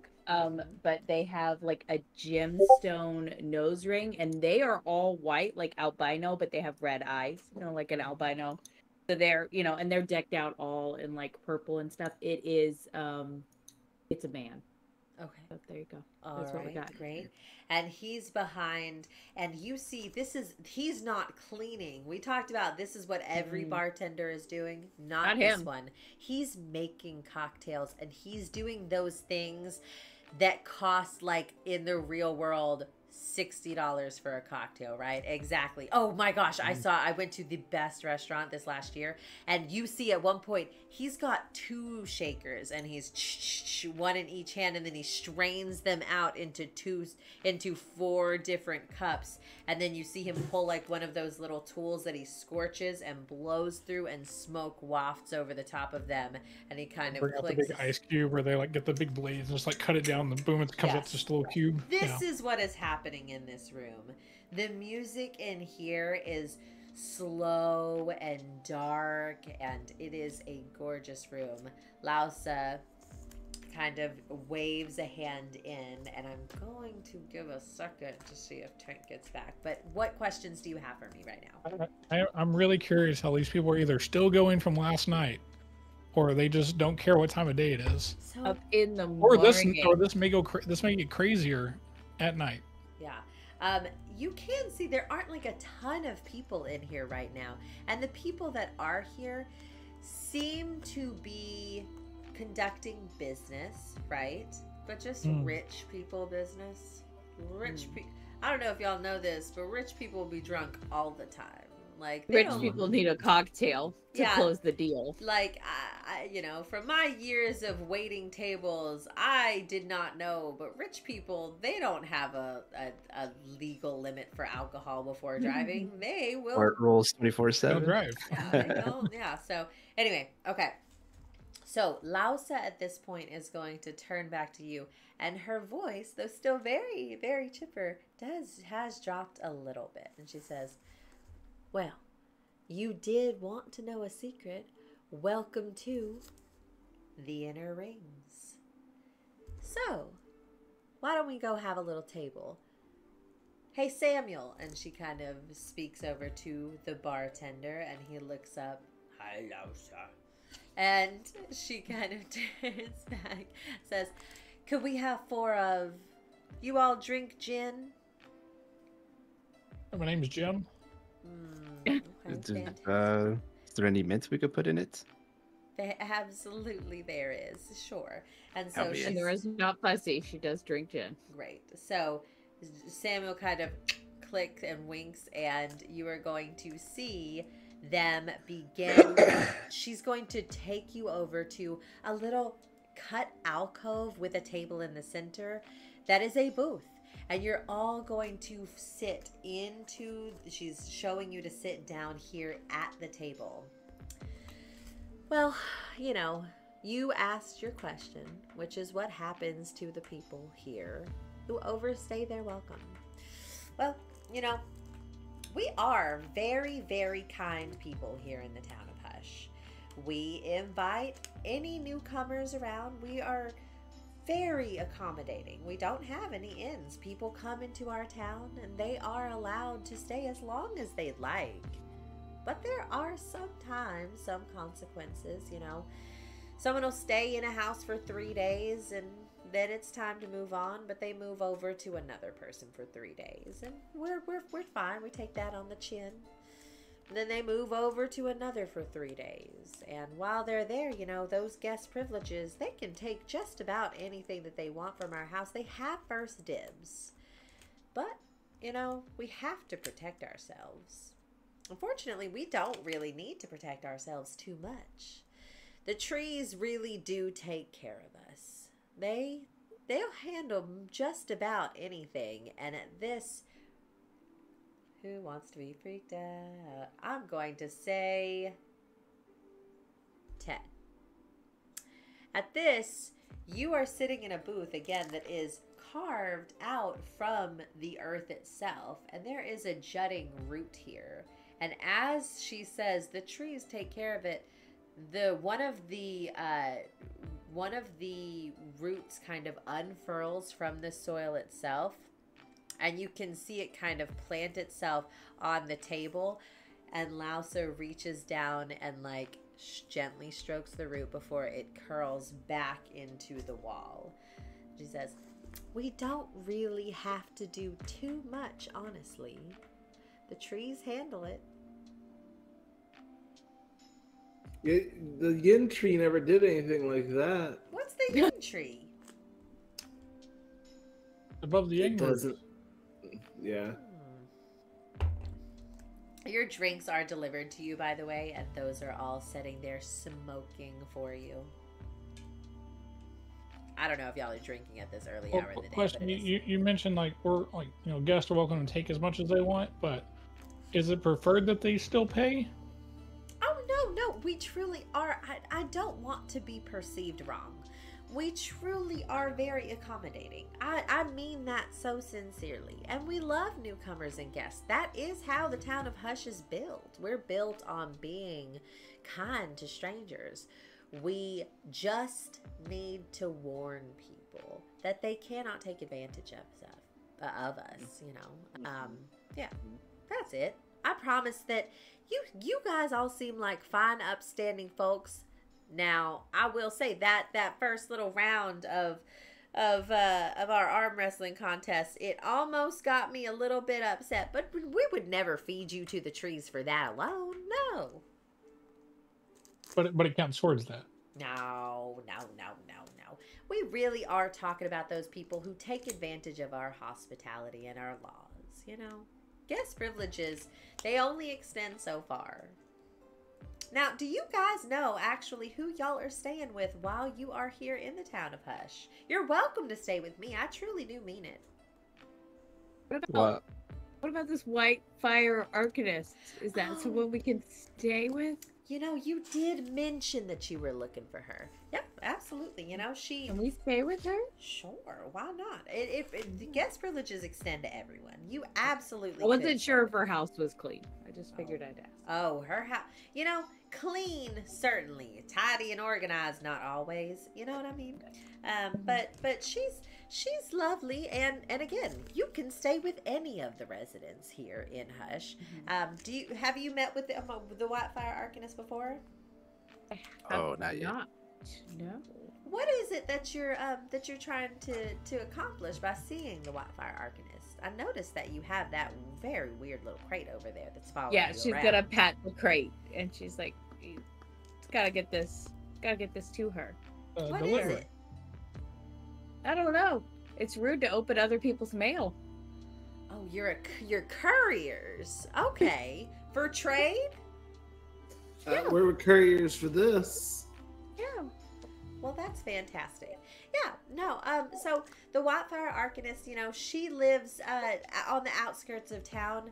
You know, I think I did mention to you earlier that we obviously are beginning to get the fruits of our labors from the planting of the mosses around our sunless farms. You know, the sun doesn't really filter in too much down here, but we do have a lot of fruits and vegetables nonetheless, and our glowing blue moss, it's just now beginning to sprout and spring out. Now, once that takes hold, it's going to, create just a variety of delicious treats for us. But we still have a few weeks yet, and that's when the actual first Moss Festival is going to happen. But you know, if you pass those sunless farms where you can't miss it, that glowing blue moss, it really will almost poke your eye out. But if you walk past those a little bit, there is going to be a pretty big tree. Not nearly as big as this one, obviously, where we here host the Clover Tavern, but it is pretty big. And, you know, the Whitefire Arcanist, she's a little eccentric, I will say. And her house is suspended there in that tree. So you'll see it. It looks like, well, it looks like a fruit that's overripe and ready to plop out of there. Like a persimmon? Well, you know, I never really thought of it, but I'd say, yeah, maybe like a persimmon. Like a persimmon. Is there any special way to get up there since there's no like doors? I mean, I could fly, but Can we just ask the tree? Well, you seem, you know. You know, I never actually have visited her home. I don't know. I never thought about it. Can we just yell from the ground? You can try. She does have excellent hearing. Knock on the tree. Is there anything you can tell us about her, temperament or anything like that? We don't want Name. We don't want to bother Name. her at like a crucial time or anything. You know, I It's not don't like we have think she has a name. She's just the Whitefire Arcanist. You know, there for a little while, some people got to calling her Wifey.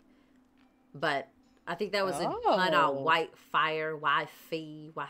It was some kind of joke. Happy Fire Arcanist, Happy Live Fire Arcanist, something like that. I don't remember. But she didn't really lack it. She's eccentric, you know. She prepare yourself for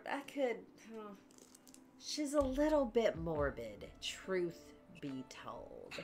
You know, we love her. She maintains the wards around Hush, and she's incredible at abjuration magic. So she actually maintains a lot of the wards throughout the continent. She also is responsible for the fireflies. Don't let her catch you messing with those fireflies, by the way. They are near and dear to her. But for someone who has lived so long, I think that maybe you just begin thinking about your life there. And I guess I could tell you, you know, she's probably going to ask you about death. She talks about death. Man, she talks about it all the time. She is so interested in it. And yeah, so yeah, I don't know. I wouldn't be worried about it. She is, again, a darling, an absolute kind soul. So I wouldn't worry about it too much. But yeah. Is she the one that made us wake up here? I'm sorry? Well, see, we went to sleep and then we didn't have a fire all night, and then we just woke up outside the city. Well, now, sweetie, how much fire wine did you drink? Well, we don't remember drinking any, so it might have been a lot. Oh. I mean, yeah, I guess there's logic. Jimbo, did we get drunk last night? I usually remember. I get You drunk usually every don't night. have- Over at Bill. I'm like, Bill. Well, I don't know anything about waking up in strange places unless fire wine is involved. You know, so, but that's up to your own proclivities. So, yeah. Well, I mean, I really do appreciate that y'all have come through. Y'all are really interesting guests, and truly, if y'all can give me the name of the people who forged those beautiful weapons, I would love to take them down. I like to keep a running tally of the best weaponsmiths all across, you know, the continent. But our friend Bugaloo, the third, I love that. quite Thank you. the smith. She kind of pulls out a little pad and she takes a little note for herself and tucks it back away. She seems like a fine artist. Oh my goodness. While we're here, and he took us to this top secret, very nice place. Is there any people of interest you think we should Yeah. get acquainted with? You're talking to like that. Lausa. Lausa. All right. She looks kind of around. You know, there's a lot of people in town that you might like. What are you looking for in particular? I just imagine there might be some interesting characters here in the high roll section, maybe. Oh yeah, listen. This is truly where everybody comes through, but honestly, people tend to like to be left alone here. Although, she kind of lowers her voice and leans in. Now, don't look right now. She looks at you all pointedly before she continues. But there has been a gentleman that has been here for about 2 days now, and he has not left. Over there in that dark back corner, and you all... Nora immediately, she has no chill. I mean, you can't really tell because her eyes are going in different directions, but she just gotta... I asked before I turned dramatically, but is he a guest? Well, he certainly is, but he's not actually staying with anybody, and he doesn't seem to be utilizing our guest privileges very much. Jimbo, as you turn, would you explain what this guest looks like, knowing that you recognize this person? Turn look. Oh shit. Bruni. I'm sorry. Did you say Bruni?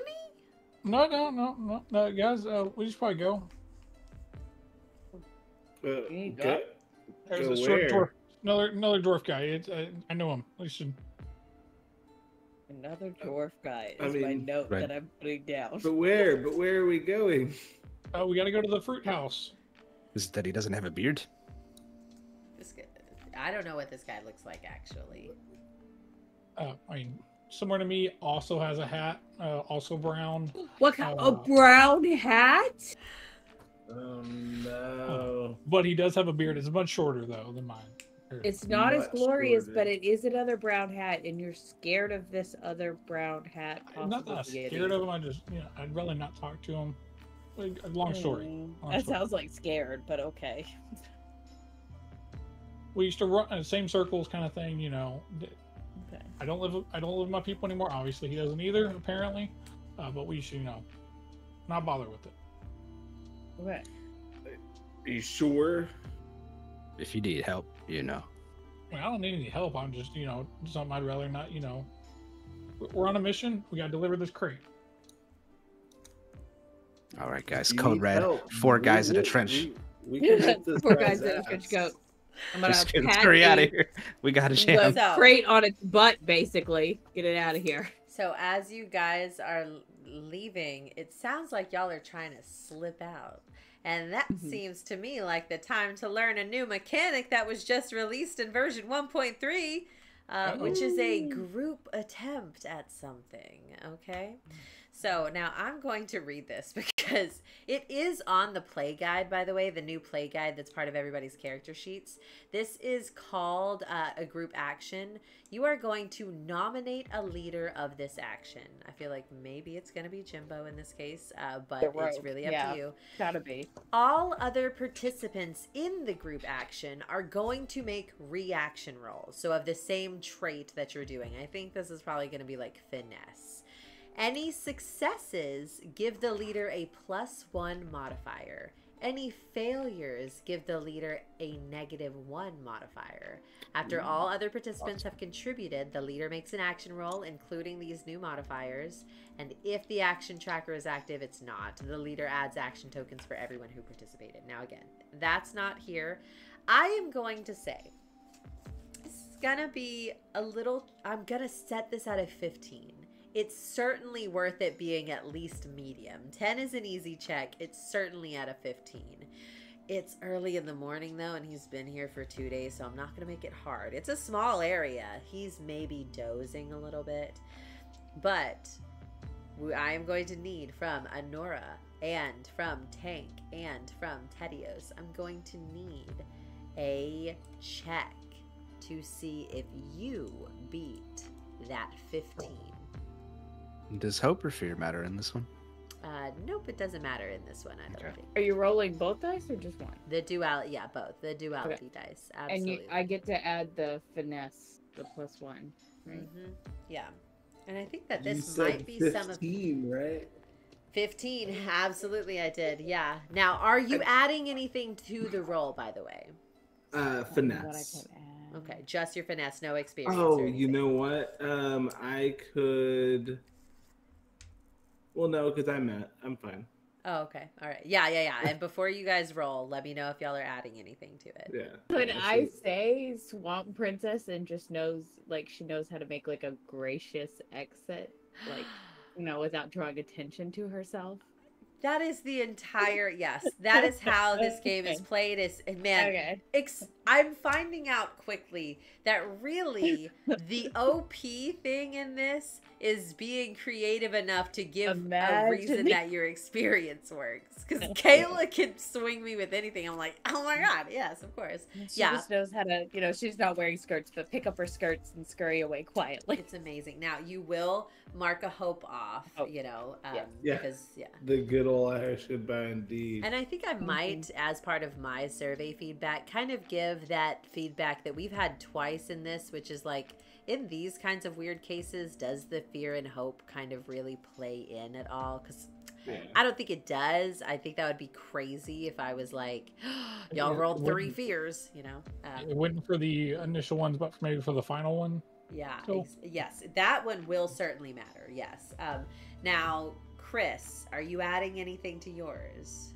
I just had a quick question. So if I have an ability that could use an action roll, would it work for this?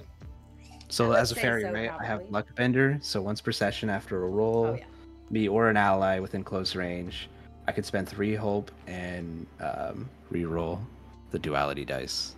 Yeah, I would say absolutely. I might add that to your survey feedback, though, that should be clarified of whether it's multiple types of roll, but I'm going to say absolutely. Action roll kind of to me is inclusive of reaction rolls and attack rolls. So yes, but it could be clearer. Okay, and so no, Steven is, go ahead. No, you're good. Go ahead. Us 3 roll and then Jibbo rolls? Yes, yeah. You're just trying to beat a 15 with anything that you're adding. So go ahead and you guys roll with anything that you're adding. Let me know if you need to add anything or change. And then tell me your score. 19. Fantastic. I got a 17. Hold on. 18, 19, 20. Oh my god. Because it's 17 and then the 2 and then the 1 for finesse. Wow. Okay. But it was with help. And wow. All right. And Ted, you had a 15? I did. Wow. Okay. So then, Jimbo, you have to beat a 15, and this is an actual roll, but you get a +3 from each of your compatriots who rolled. So 3 and the 1 for finesse, and then I'm gonna look for 1 more for my where's my beer experience. As I say, where's my beer? Excuse me, Lousa, and start kind of looking my way toward the exit. Okay, trying to make like an awkward shuffle through. Okay, I love it. Yep, absolutely. All right. So adding 5 to this. Oh boy. Guess it's not enough. An 8 on the die with fear +5, so 13 with fear. 13. I'll expend my luck bender for him. Oh boy. Okay. I'll spend 3 hope and he can roll again. Okay. It's a little better, at least with hope this time. That's a 8 on the die, +5 still, so 13. Oh no! It's doesn't at least end on fear, ends on hope, but does fail. That is. We're not getting out of here. That is better. So that is a failure with hope. So go ahead and mark a hope for yourself, Justin, because you do get to gain that hope. And with a failure, though, I'm going to say, as part of this immediate shuffling, and as you're all getting up in this hurry, Lousa kind of says, well, where are y'all going? Y'all are being very interesting right here, and y'all are all getting up. At the same moment, the box is kind of like tripping over itself, like a and Bill himself is just like, a lot of commotion starts happening, and although this dwarf in the corner had been snoozing peacefully, he's also been waiting specifically for someone. and he kind of starts and looks up in that exact same moment as y'all. Again, I just love the joke. Halflings in a trench coat style all like look over at the sound, and he makes dead eye contact with you, Jimbo, and you see his like face kind of. Now, I don't have any backstory on Bruni. This is your syndicate contact, so you're gonna need to let me know what's going on as part of this. I don't necessarily know yet why Bruni's here in town, but again, former colleague, you know, mining companion, nice guy. He was young, he was fairly new, not as experienced as myself, but yeah, I have no idea what he's doing outside of the town and why he's here, and honestly, yeah, don't. You don't have like bad blood. Why? I mean, he was in the group. The group fell apart. Got a new group. I need to get just a little bit more context, and then I'm going to give you the details on why he's here. But to help me shape the context, it's very possible my people are looking for me, or still get info into why the where that big score landed. But very briefly though. This is, when we talked offline, the reason that we talked about this was because he is your syndicate contact, right? That's the class feature? Yeah, for a lot of those, it's be connected to like my group, which my group, you know, was, you know, my town. Okay. Not necessarily that we're, you know, always, you know, working toward the same thing. Okay. So it doesn't necessarily offer an advantage. Yeah. And just someone that, you know, we got familiarity with more than anyone else here in town. Okay. So he might be more willing to help out with stuff if we need him. I've got it. I know. That's my interpretation of the syndicate contact kind of thing. I'm going to use a fear. One of my fear that I have been hanging on to. I have 2 teeth and I have a bath token. In this case, I'm gonna use a bath token because I just think it's more fitting. It's from your homeland and everything. I'm gonna use that fear, and at this point, Bruni is going to jump up from where he stands, and he is going to come over to you, and he is going to take a little swing at you. Now, this is an unarmed attack, so I believe that I'm really not playing it for doing damage, just to be clear. I'm not going to make an actual attack. I don't think he'll hit. Well, okay, well then let me goddamn try, because I need to give a shot. So I'm gonna say that he has a +1 to his attack. Why would he not? He's a rogue, and that's a pretty middling rogue attack. But I'm gonna roll the d20 that wanted to come out to play because you've tempted the fates, and let's see what we get. All right, here we go. Oh, a natural 1. Oh my god. Oh my god. Oh. It's so bad. Okay. You threw out your arm. Alright. Yeah. On a natural 1, I will absolutely allow you to explain why he misses you. I definitely think it's he would have landed a good one, but it's just that dirt. He does. Okay. And as good dirt. I'm also gonna say Not just dirt. Bruni's also been drinking for like 2 days, okay? Now Bruni's fucking toasted. Bruni is toasted, and as he goes and swings, he kind of trips over the crate again that is there scrambling at y'all's feet, and as he does, his knuckles graze your face, but it just slides right off, and he face plants on the ground. And you hear, What is happening? And he kind of looks up with his eyes very angry at you. Says, Jim, where have you been? Bruni, I got kicked out. What are you doing out of the hole? What the fuck? Get back in the hole, Bruni. Bruni, Get back in your hole. The hole. You're out of your hole. You know damn well what I'm doing out of the hole. I'm looking for you, and I've been looking for you for the past 6 months. Where have you been? I got kicked out 6 months ago. I know, but we had a deal. It was always us. It was always us, and you know that. I have been looking for you. Romance. It's always us. Well, no, not like that. That's my coworker. He kind of looks at Adura, and he's like, Because she's starry-eyed. like, my husband is so much hotter than Jim. Like, kind of looks back at Jim and says, now. He is. Yeah, we all know it. We all know he's hot. Like, and he looks back and says, if you had taken even a moment to try to get in contact with me, then you would have known that your family's looking for you too. And this is where that fear is going to come into play, okay? What's wrong with the family? He's, What's wrong with the family? He's going to reach into his pocket and he's going to pull out a letter. A thumb? Oh. I was like, oh no! They're murdering your family, Jimbo. This went so Oh off my the god, rails. a thumb. He's going to hand you a package or a stack of letters, okay? And they are all bound together, and he hands them over to you. Says, now I heard that you were gonna be here, and I've been waiting for 2 damn days in this weird town. That one, Lausa goes, hi!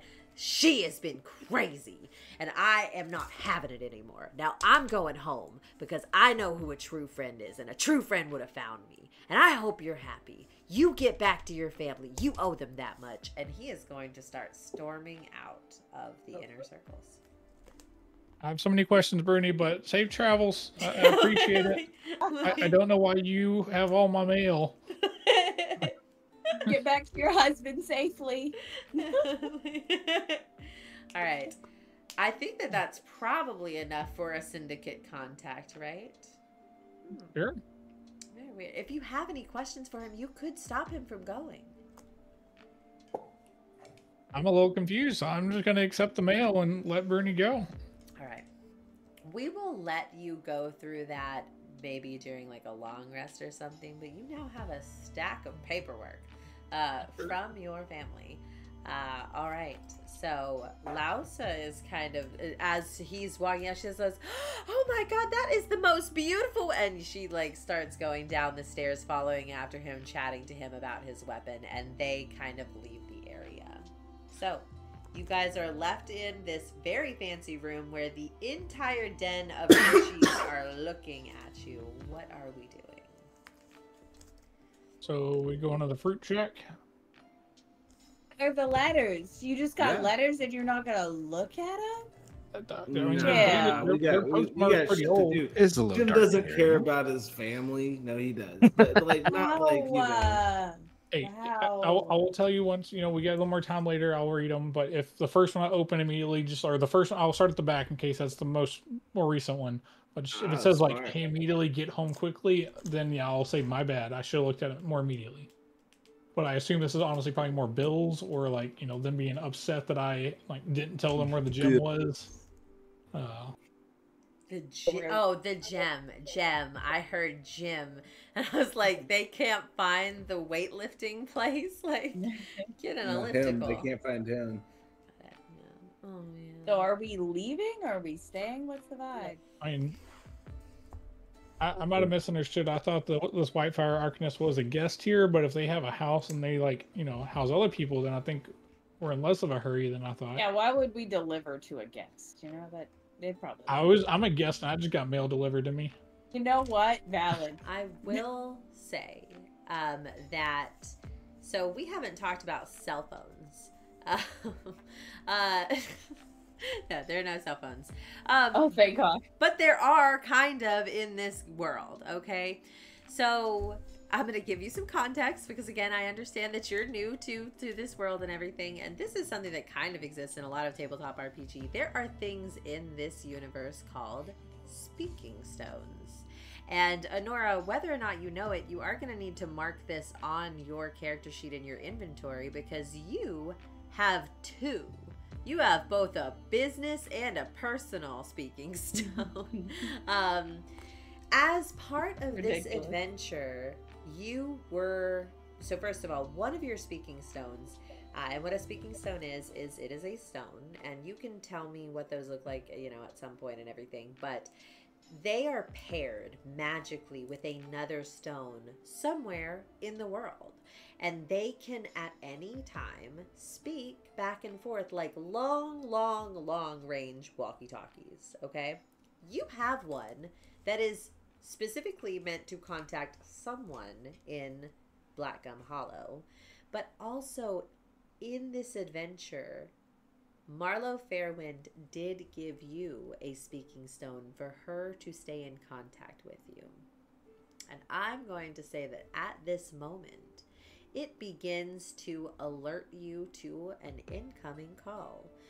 Now, Kayla, you tell me, how does it do that? What is it? A sound? Is it a vibration? Is it a smell? What does this speaking stone do? A smell is wild. Listen, it's been a lot of smells today. Yeah, it has been a lot of smells. It's a little rose quartz, and it starts vibrating in her bag. Amazing. Okay, so you guys all like see like as you guys all start hearing him. Bzzz, bzzz, Anura, I think one of your bugs got out. bzzz, bzzz. Now, are you answering it? You can choose not to. Okay. Immediately, no. She's frantically like just searching through her little bag, and she finds it, and she pulls it out, and she's got it in her hand. She's ready to receive the message. All right. So, hello, Anora? Marlo. Marlo. Oh my God, darling. Where are you? I thought that we had agreed to check in with each other about every day, and I realized that I had forgotten to check in yesterday. But I desperately need to know, what is the status of the package? I'm in Hush. I just haven't found the Arcanist yet. Okay. Well, she, I think that she's somewhere south of the Sunless Farms. But honestly, if you could remember that. I don't want to worry you, darling, but it's pressing. Truly. Every moment that it's not delivered, catastrophe could strike. If you could at all get it to her. It's grown legs, Marlo. Is that normal? The crate. The crate has grown legs. More legs. It didn't have legs when you gave it to me originally. Well, it always had legs. They just weren't unfurled. Yes, it had legs. Yeah, how else would it get good? Did you want me to give you a normal crate that you would have to carry? You know we don't carry things. You're right. Okay, we'll get it there today. We're gonna get it there. We're about to leave this bar right now. Anora, this is important. You're in a bar. Why are you in a bar? I'm sorry, I have guest privileges. Oh my God, not the guest privileges. Listen, you stay there longer than 3 days. I swear to God, they get really weird about those trees. What happens in 3 days, Marlo? I don't know. I don't know what happens in 3 days. You know why? Because I've never stayed there for longer than 3 days, but they talk about it all the time, don't they? Okay, we'll get this package delivered today. Okay, and listen, I'm sorry for being cross. Kiss. Okay, it's a lot of pressure. I love you. Kiss. Okay, all right. Now you tell me, when something comes up. But you have a good day. I'm cut. Nora, I've got to go. Okay. Love you. Kiss. Bye. And it stops. Okay. Fantasy cell phone call complete. That was amazing. Thanks. Is it on speaker all the time? Yeah, it is always. Yeah, on speaker. you heard everything. Yes, absolutely. Guys, we gotta go. That's my friend, and she wants us to deliver this now. Immediately. Let's Getting take care of increasingly it. nervous about the 3-day thing. Yeah, let's get out of here in under 3 days. Let's go right now. They get weird about it. Mm-hmm. They probably get pretty weird about it. I'll turn to the crowd, the 5 people in the bar or whatever, and just go, "Bye, everybody." Everybody kind of looks up and says, "Bye." Bye. And like they're just very casually. We didn't even charge for this entertainment. Y'all just like, and that's the name of the show. All right, guys. So you guys are exiting, right? Mm-hmm. All right. We're heading back up out of the secondary location. All right. So y'all do, and exiting the tavern, you do still see your carriage has been again stowed away. You see people tending your horses as you're passing by but this time you are going in, as you exit out of the tavern, you're heading towards the left. We are going to breeze past. Oh, go ahead. Question? Do we get our shoes back? Yeah, I was about to say we gotta get our shoes. Oh yes, that's such a fantastic point. Absolutely. As you pass by that line, you can see that now they have been taken off of the line and they are placed there underneath it, shining, glistening, with tiny trinkets inside of them. Each one of you has 2 little tiny trinkets, things of no consequence, but mark whatever you want. I'm going to say each one of you has an acorn. One of you has a little toy whistle. One of you has... I saw someone else do this on a live stream, and I just think it's so cute because it's Critical Role oriented. They were like, it's a trinket, a little carving of a bear. One of you has a little carving of a bear that you can name trinket. Whatever. Someone has like a functional but really bad toy compass. And one of you has one of those party crackers that you have at Christmas that you pull on the sides and there's a little toy inside of it. It's a toy inside of a toy, and that toy is just jokes. Just jokes. Did The toy whistle. That one's mine. Great. Oh. I was almost there. I'll pick the. I won. That's okay. I want the little trinkets bear. Oh, cute. In the hopes that I could find the little kid with the missing tooth who was in the tavern with his father when we came in. Yeah, you absolutely can. For time, I think that we'll recap to that. You know. Oh, you know what? No, yeah, we'll recap to that like maybe next time. But certainly, you can find that little kid. Yeah. That is so cute. Yeah. All right. Did somebody take the cracker? Go for it. Does it have a little tiny crown in it? Yes, of course it does. Every Christmas cracker that you ever used has a little tiny crown in it. A paper crown, absolutely. What color is the crown? What color do you want the crown to be? This is our fantasy make-believe land. I can assign a color, though, if you're more excited about that, because it is kind of random, right? Yeah. Assign a color for me. I want this one to be, I love yellow. You know it's my favorite color. It's a yellow crown. So exciting. Almost a hat. Okay. I put it on, and then I side-eye Honora. I'm like... I have one more kind. Oh, the compass, the little toy compass. So that one goes to Jimbo, and each of you does have an acorn now as well. So, Nice. Okay.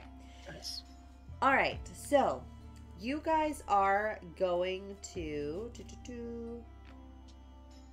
All right. Yes. Okay. So, making your way past the homes of the village, then through the farmlands of Hush, you see a variety of crops that have begun to cultivate a thin layer of glowing blue moss over the top of their fruits and vegetables. They pulse softly like a heartbeat as you pass. Among the thriving groves, you notice that the Sablewood trees in this area have hundreds of unique faces carved into all sides, the eyes peering in every direction. I don't like that.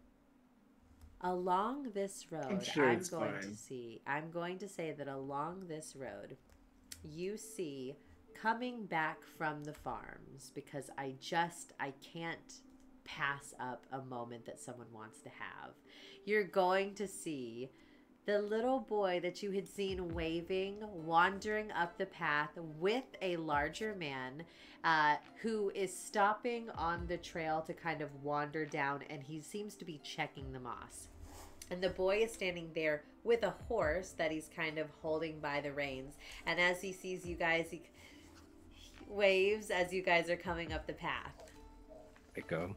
Smiley day to you, lad. I know you may have lost your tooth and not know where it is anymore, but I got this little bear toy. If you would be interested.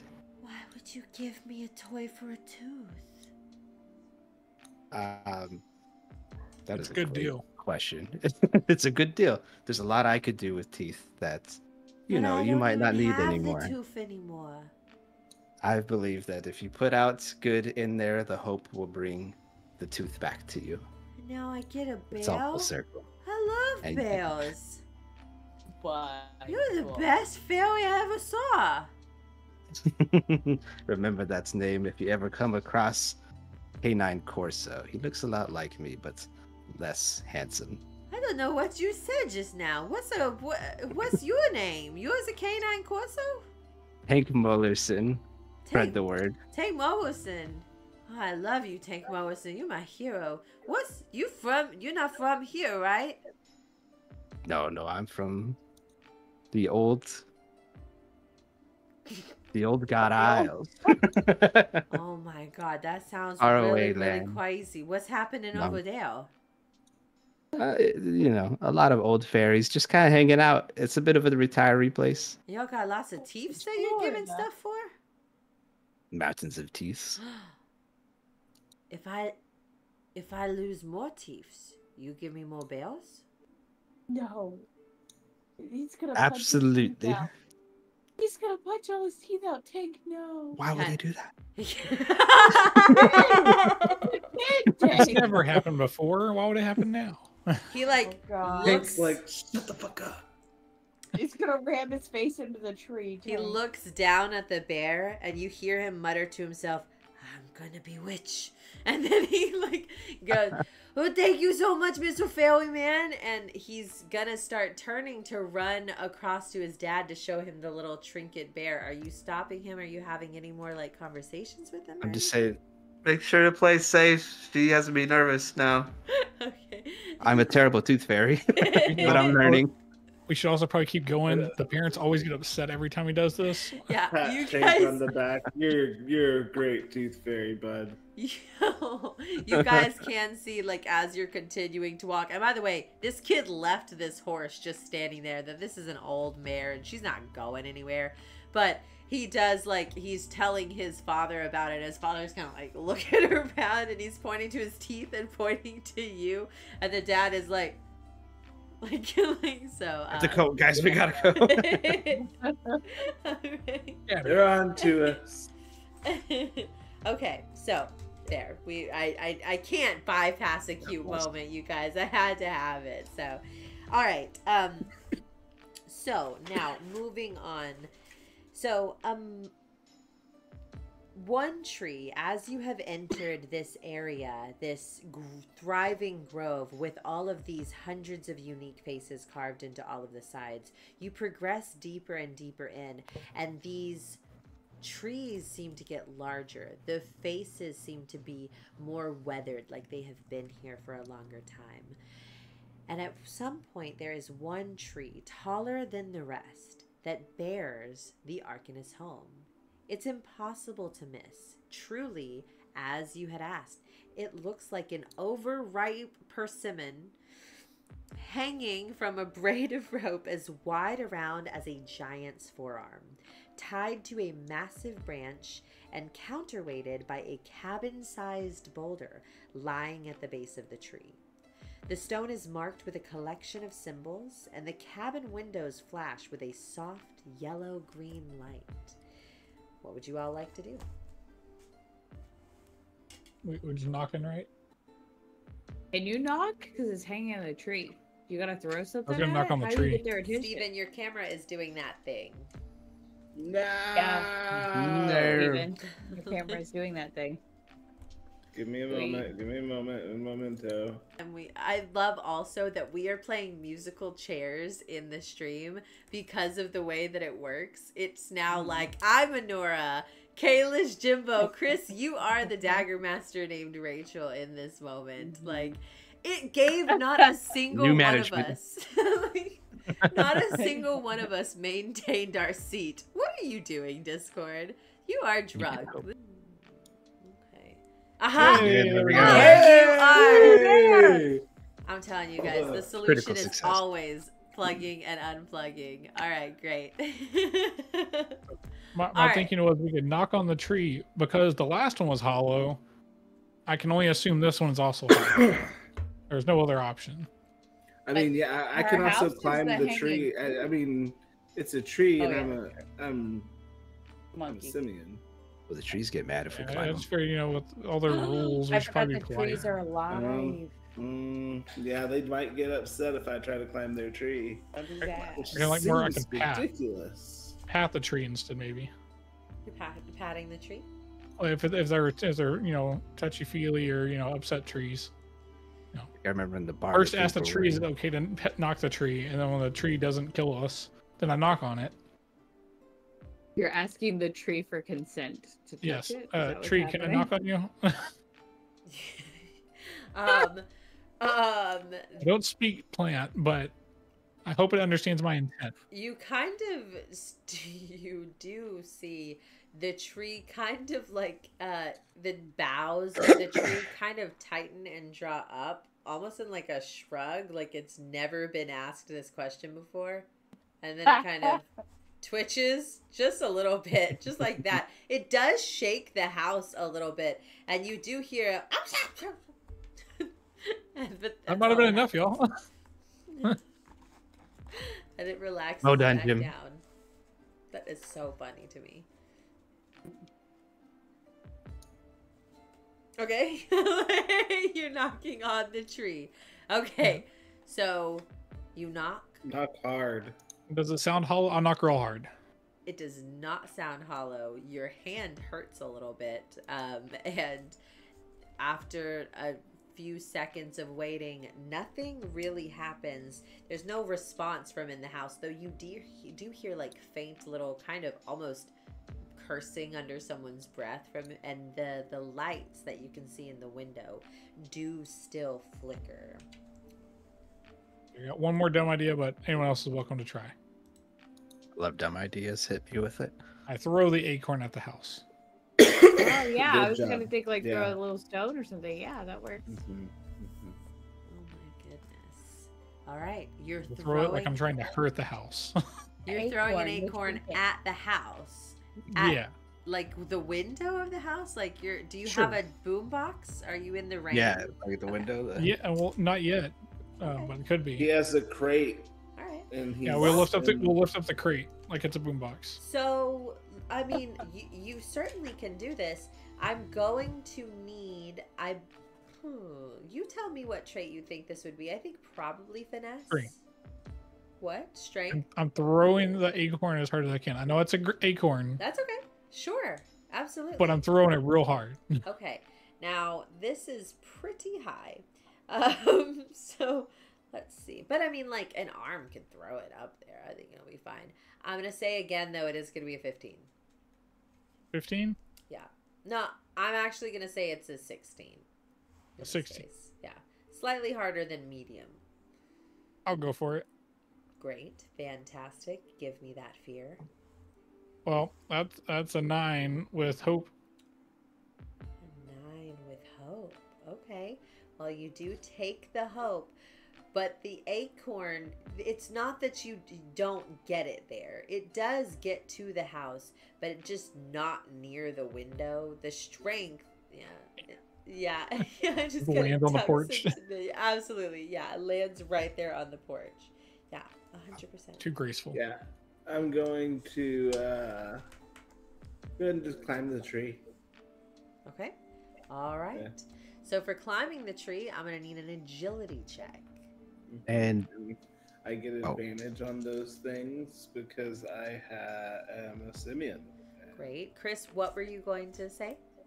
I was gonna say, as a fairy, could I fly up and assist him? Sure. As a fairy, you could just fly. I know. I didn't want to. You know what I mean? I want to let him try his He's climb. supporting us. Monkey's like I climbing. love Supportive this. bro. I love this that you're just sitting back there and you're like, yeah, you guys, Thanks. it is a pickle. It's a Pink's pickle. not very intelligent. You know what I mean?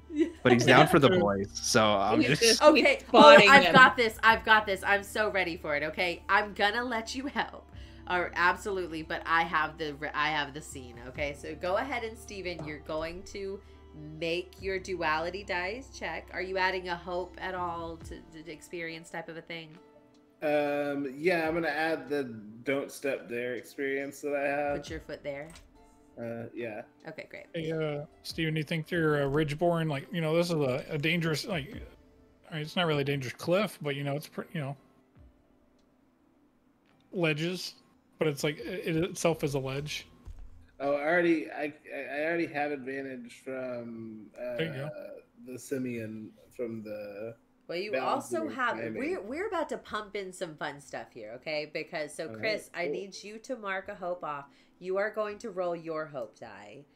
Steven, you've already rolled your initial duality dice, right? Correct. But you are going to re-roll that hope again. All right. Chris, have you rolled yours? Yeah. Steven, Chris, what is your number that you've rolled? 7. Great. 7. Steven, what were your rolls? 1 and a 5. That 7 is going to be good. What was your fear roll, though? My fear was a 3. Okay, so none of these are critical matches or anything, but that 7 is better.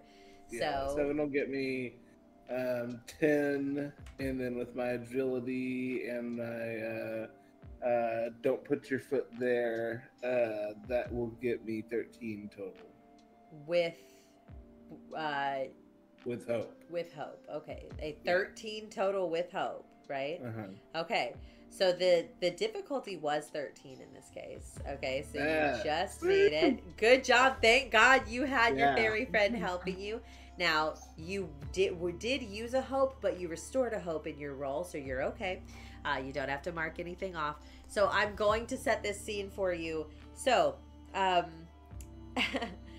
as you, the Simia, begin to climb up this tree, it is a difficult tree to grasp because it doesn't really love being touched like this. So you can see it kind of like bending and shifting out of your way as you're climbing it, making it difficult to do. But you're making it, you're scaling it nonetheless. And then all of a sudden, Tank, in that moment, which you have to mark stress to fly. Is that right, Chris? Let's double check with the changes. Sorry. Yeah. Yes. Okay, One so make stress sure for that you mark your 1 minute. stress. So at And the that... hope. Uh-huh. Oh, sorry. The hope only applies to him, right? Not if you're helping. If I'm you not succeed sure with what the your hope on question a. If you So since he was helping me and I got a hope, I succeeded with hope. Does that Oh mean yeah, that he yeah. gets a No, hope? that's you. It's still only It's you. just It's still me, only yeah. you, Steven. Yeah, absolutely. Cool. Okay, so in this moment though, Tank, there's got to be something he can do, and without even thinking about it, he just takes flight and he flies up and he's hovering next to you, and he's just like, "Come on, buddy, you can do it," and he's like pulling you up a little bit as he's hovering above your head. That's precious. Yeah, but with that kind of encouragement, you do scale all the way up to what effectively is kind of a wrap around porch around this circular persimmon shaped fruit. It's kind of more or less shaped like a dragon fruit, just to be clear, is the most accurate fruit that it would be shaped like. It has a wrap around porch, and you kind of and there you now sit on this porch, and Tank is there kind of clapping you on the back like, "Good job, buddy." But you made it up. Yeah, absolutely. Awesome. So what are you doing? Well, yeah, after that harsh climb up, I will lean over and wave down at the people below. I'm going to knock on the door. I'll hold up the crate. So as you're even yelling, "I'm gonna knock on the door," you're now in front of this house. And so you see pass by the window a face. Inside of this home, what you and Tank see as part of this is a 7-foot mix of humanoid and firefly. The Arcanist is a fairy that moves in a combination of both very slow and suddenly jerky motions. Though her expressions are difficult to read, her emotions are very clear in her voice. She is old but spry, and eyes the group mischievously. As she's looking at you, she peers through the window. "Are you the group that Emrys sent from the capital? Oh my, you're rather late, aren't you? Naughty, naughty. Come in, come in." And in this moment, she is going to reach her hand kind of past her window, and you see her make a little movement that you cannot see what she's hitting. And the entirety of this house begins to descend down to the ground. And as it settles there on the ground, she steps away from the window and comes to the door. And she opens it for the group and invites you inside. In this moment, as you are all wandering inside, she looks at this crate who's starting to move through, but is too big to fit through the doorway itself, and kind of clanks and clatters, and she says, "You back!" And as it kind of and goes back, she says, "Now you stay put." And she does a little motion, and you can see all of you, a little dome, an arcane ward kind of settles right there around this box. And the crate itself, the legs kind of furl back into itself, and it rests there. Coming out from all of the trees, 1,000 fireflies come, drawn by the light of this ward, and settle around it, all kind of dancing around this ward. And you enter into the Whitefire Arcanist's home. Inside, you notice that the treehouse is surprisingly spacious. The main room is a crowd of potion bottles, spell books, runes, plants, and small creatures of all kinds. But no one could classify this place as messy. It's clear that if anyone moved a single item, even an inch, the old fairy would notice. All right, now we are about 2.5 hours in. So I think that we are going to close for tonight as she looks around at the group. She again repeats herself and says, "Well, you are very, very late, and I'm told from Marlowe that this was a very important package. I hope that it's not one of the wards of the city. Oh, if it was one of the city wards, if anyone were to find out, poor Marlowe's city would fall by daybreak, wouldn't it? I wonder how she would die." And that's where we're going to close the session for the night. Sus. Nura, how do you think it's going up there? All right. The voices were Thanks. The voices were Amazing. great. They were beautiful. Yeah, Loved just it. wild voices from top to bottom, you guys. That is not usually how I do a lot of my voices, but this adventure has a very whimsical theme. You got a child, a dwarven lady, a little tiny robot, a Clank that was... I love the fresh cut grass. Paying me Easter to egg. smell me. Yes. I was really getting nervous that you weren't gonna let me smell you, and I set that whole thing up. Yes, and Kaylin. I give it I a was no sometimes. You know, anxious get to about smell a this princess whole for free. place. That costs money. Yeah, honestly, I don't think that this adventure is meant to be quite as ominous. But I always play into ominous stuff because it's fun for me, and also it's right there. Again, you guys know I've said it before. I'm pulling so much from the supplementary materials, and it says they're right there. It's like they can stay for 3 days. If they stay beyond, they can do whatever. But if they start to abuse the guest privileges, they let the trees handle it. And I was like, well, that's my hook. Are you kidding me? You let the trees? Not ominous. Yeah, not ominous at all. So. Frightening. Yeah. But yeah, so we will pick up here now. In the next session, we should be able to close this out. But we're going to start next session here inside of the Whitefire Arcanist home. Again, she is a firefly of a person. So we'll get more into her background and what the mysterious package is next week. But thank you guys for joining us tonight. Be hospitable. Everybody. All right? Yeah. Or else we will Guest leave it privileges. to the trees. Guest privileges.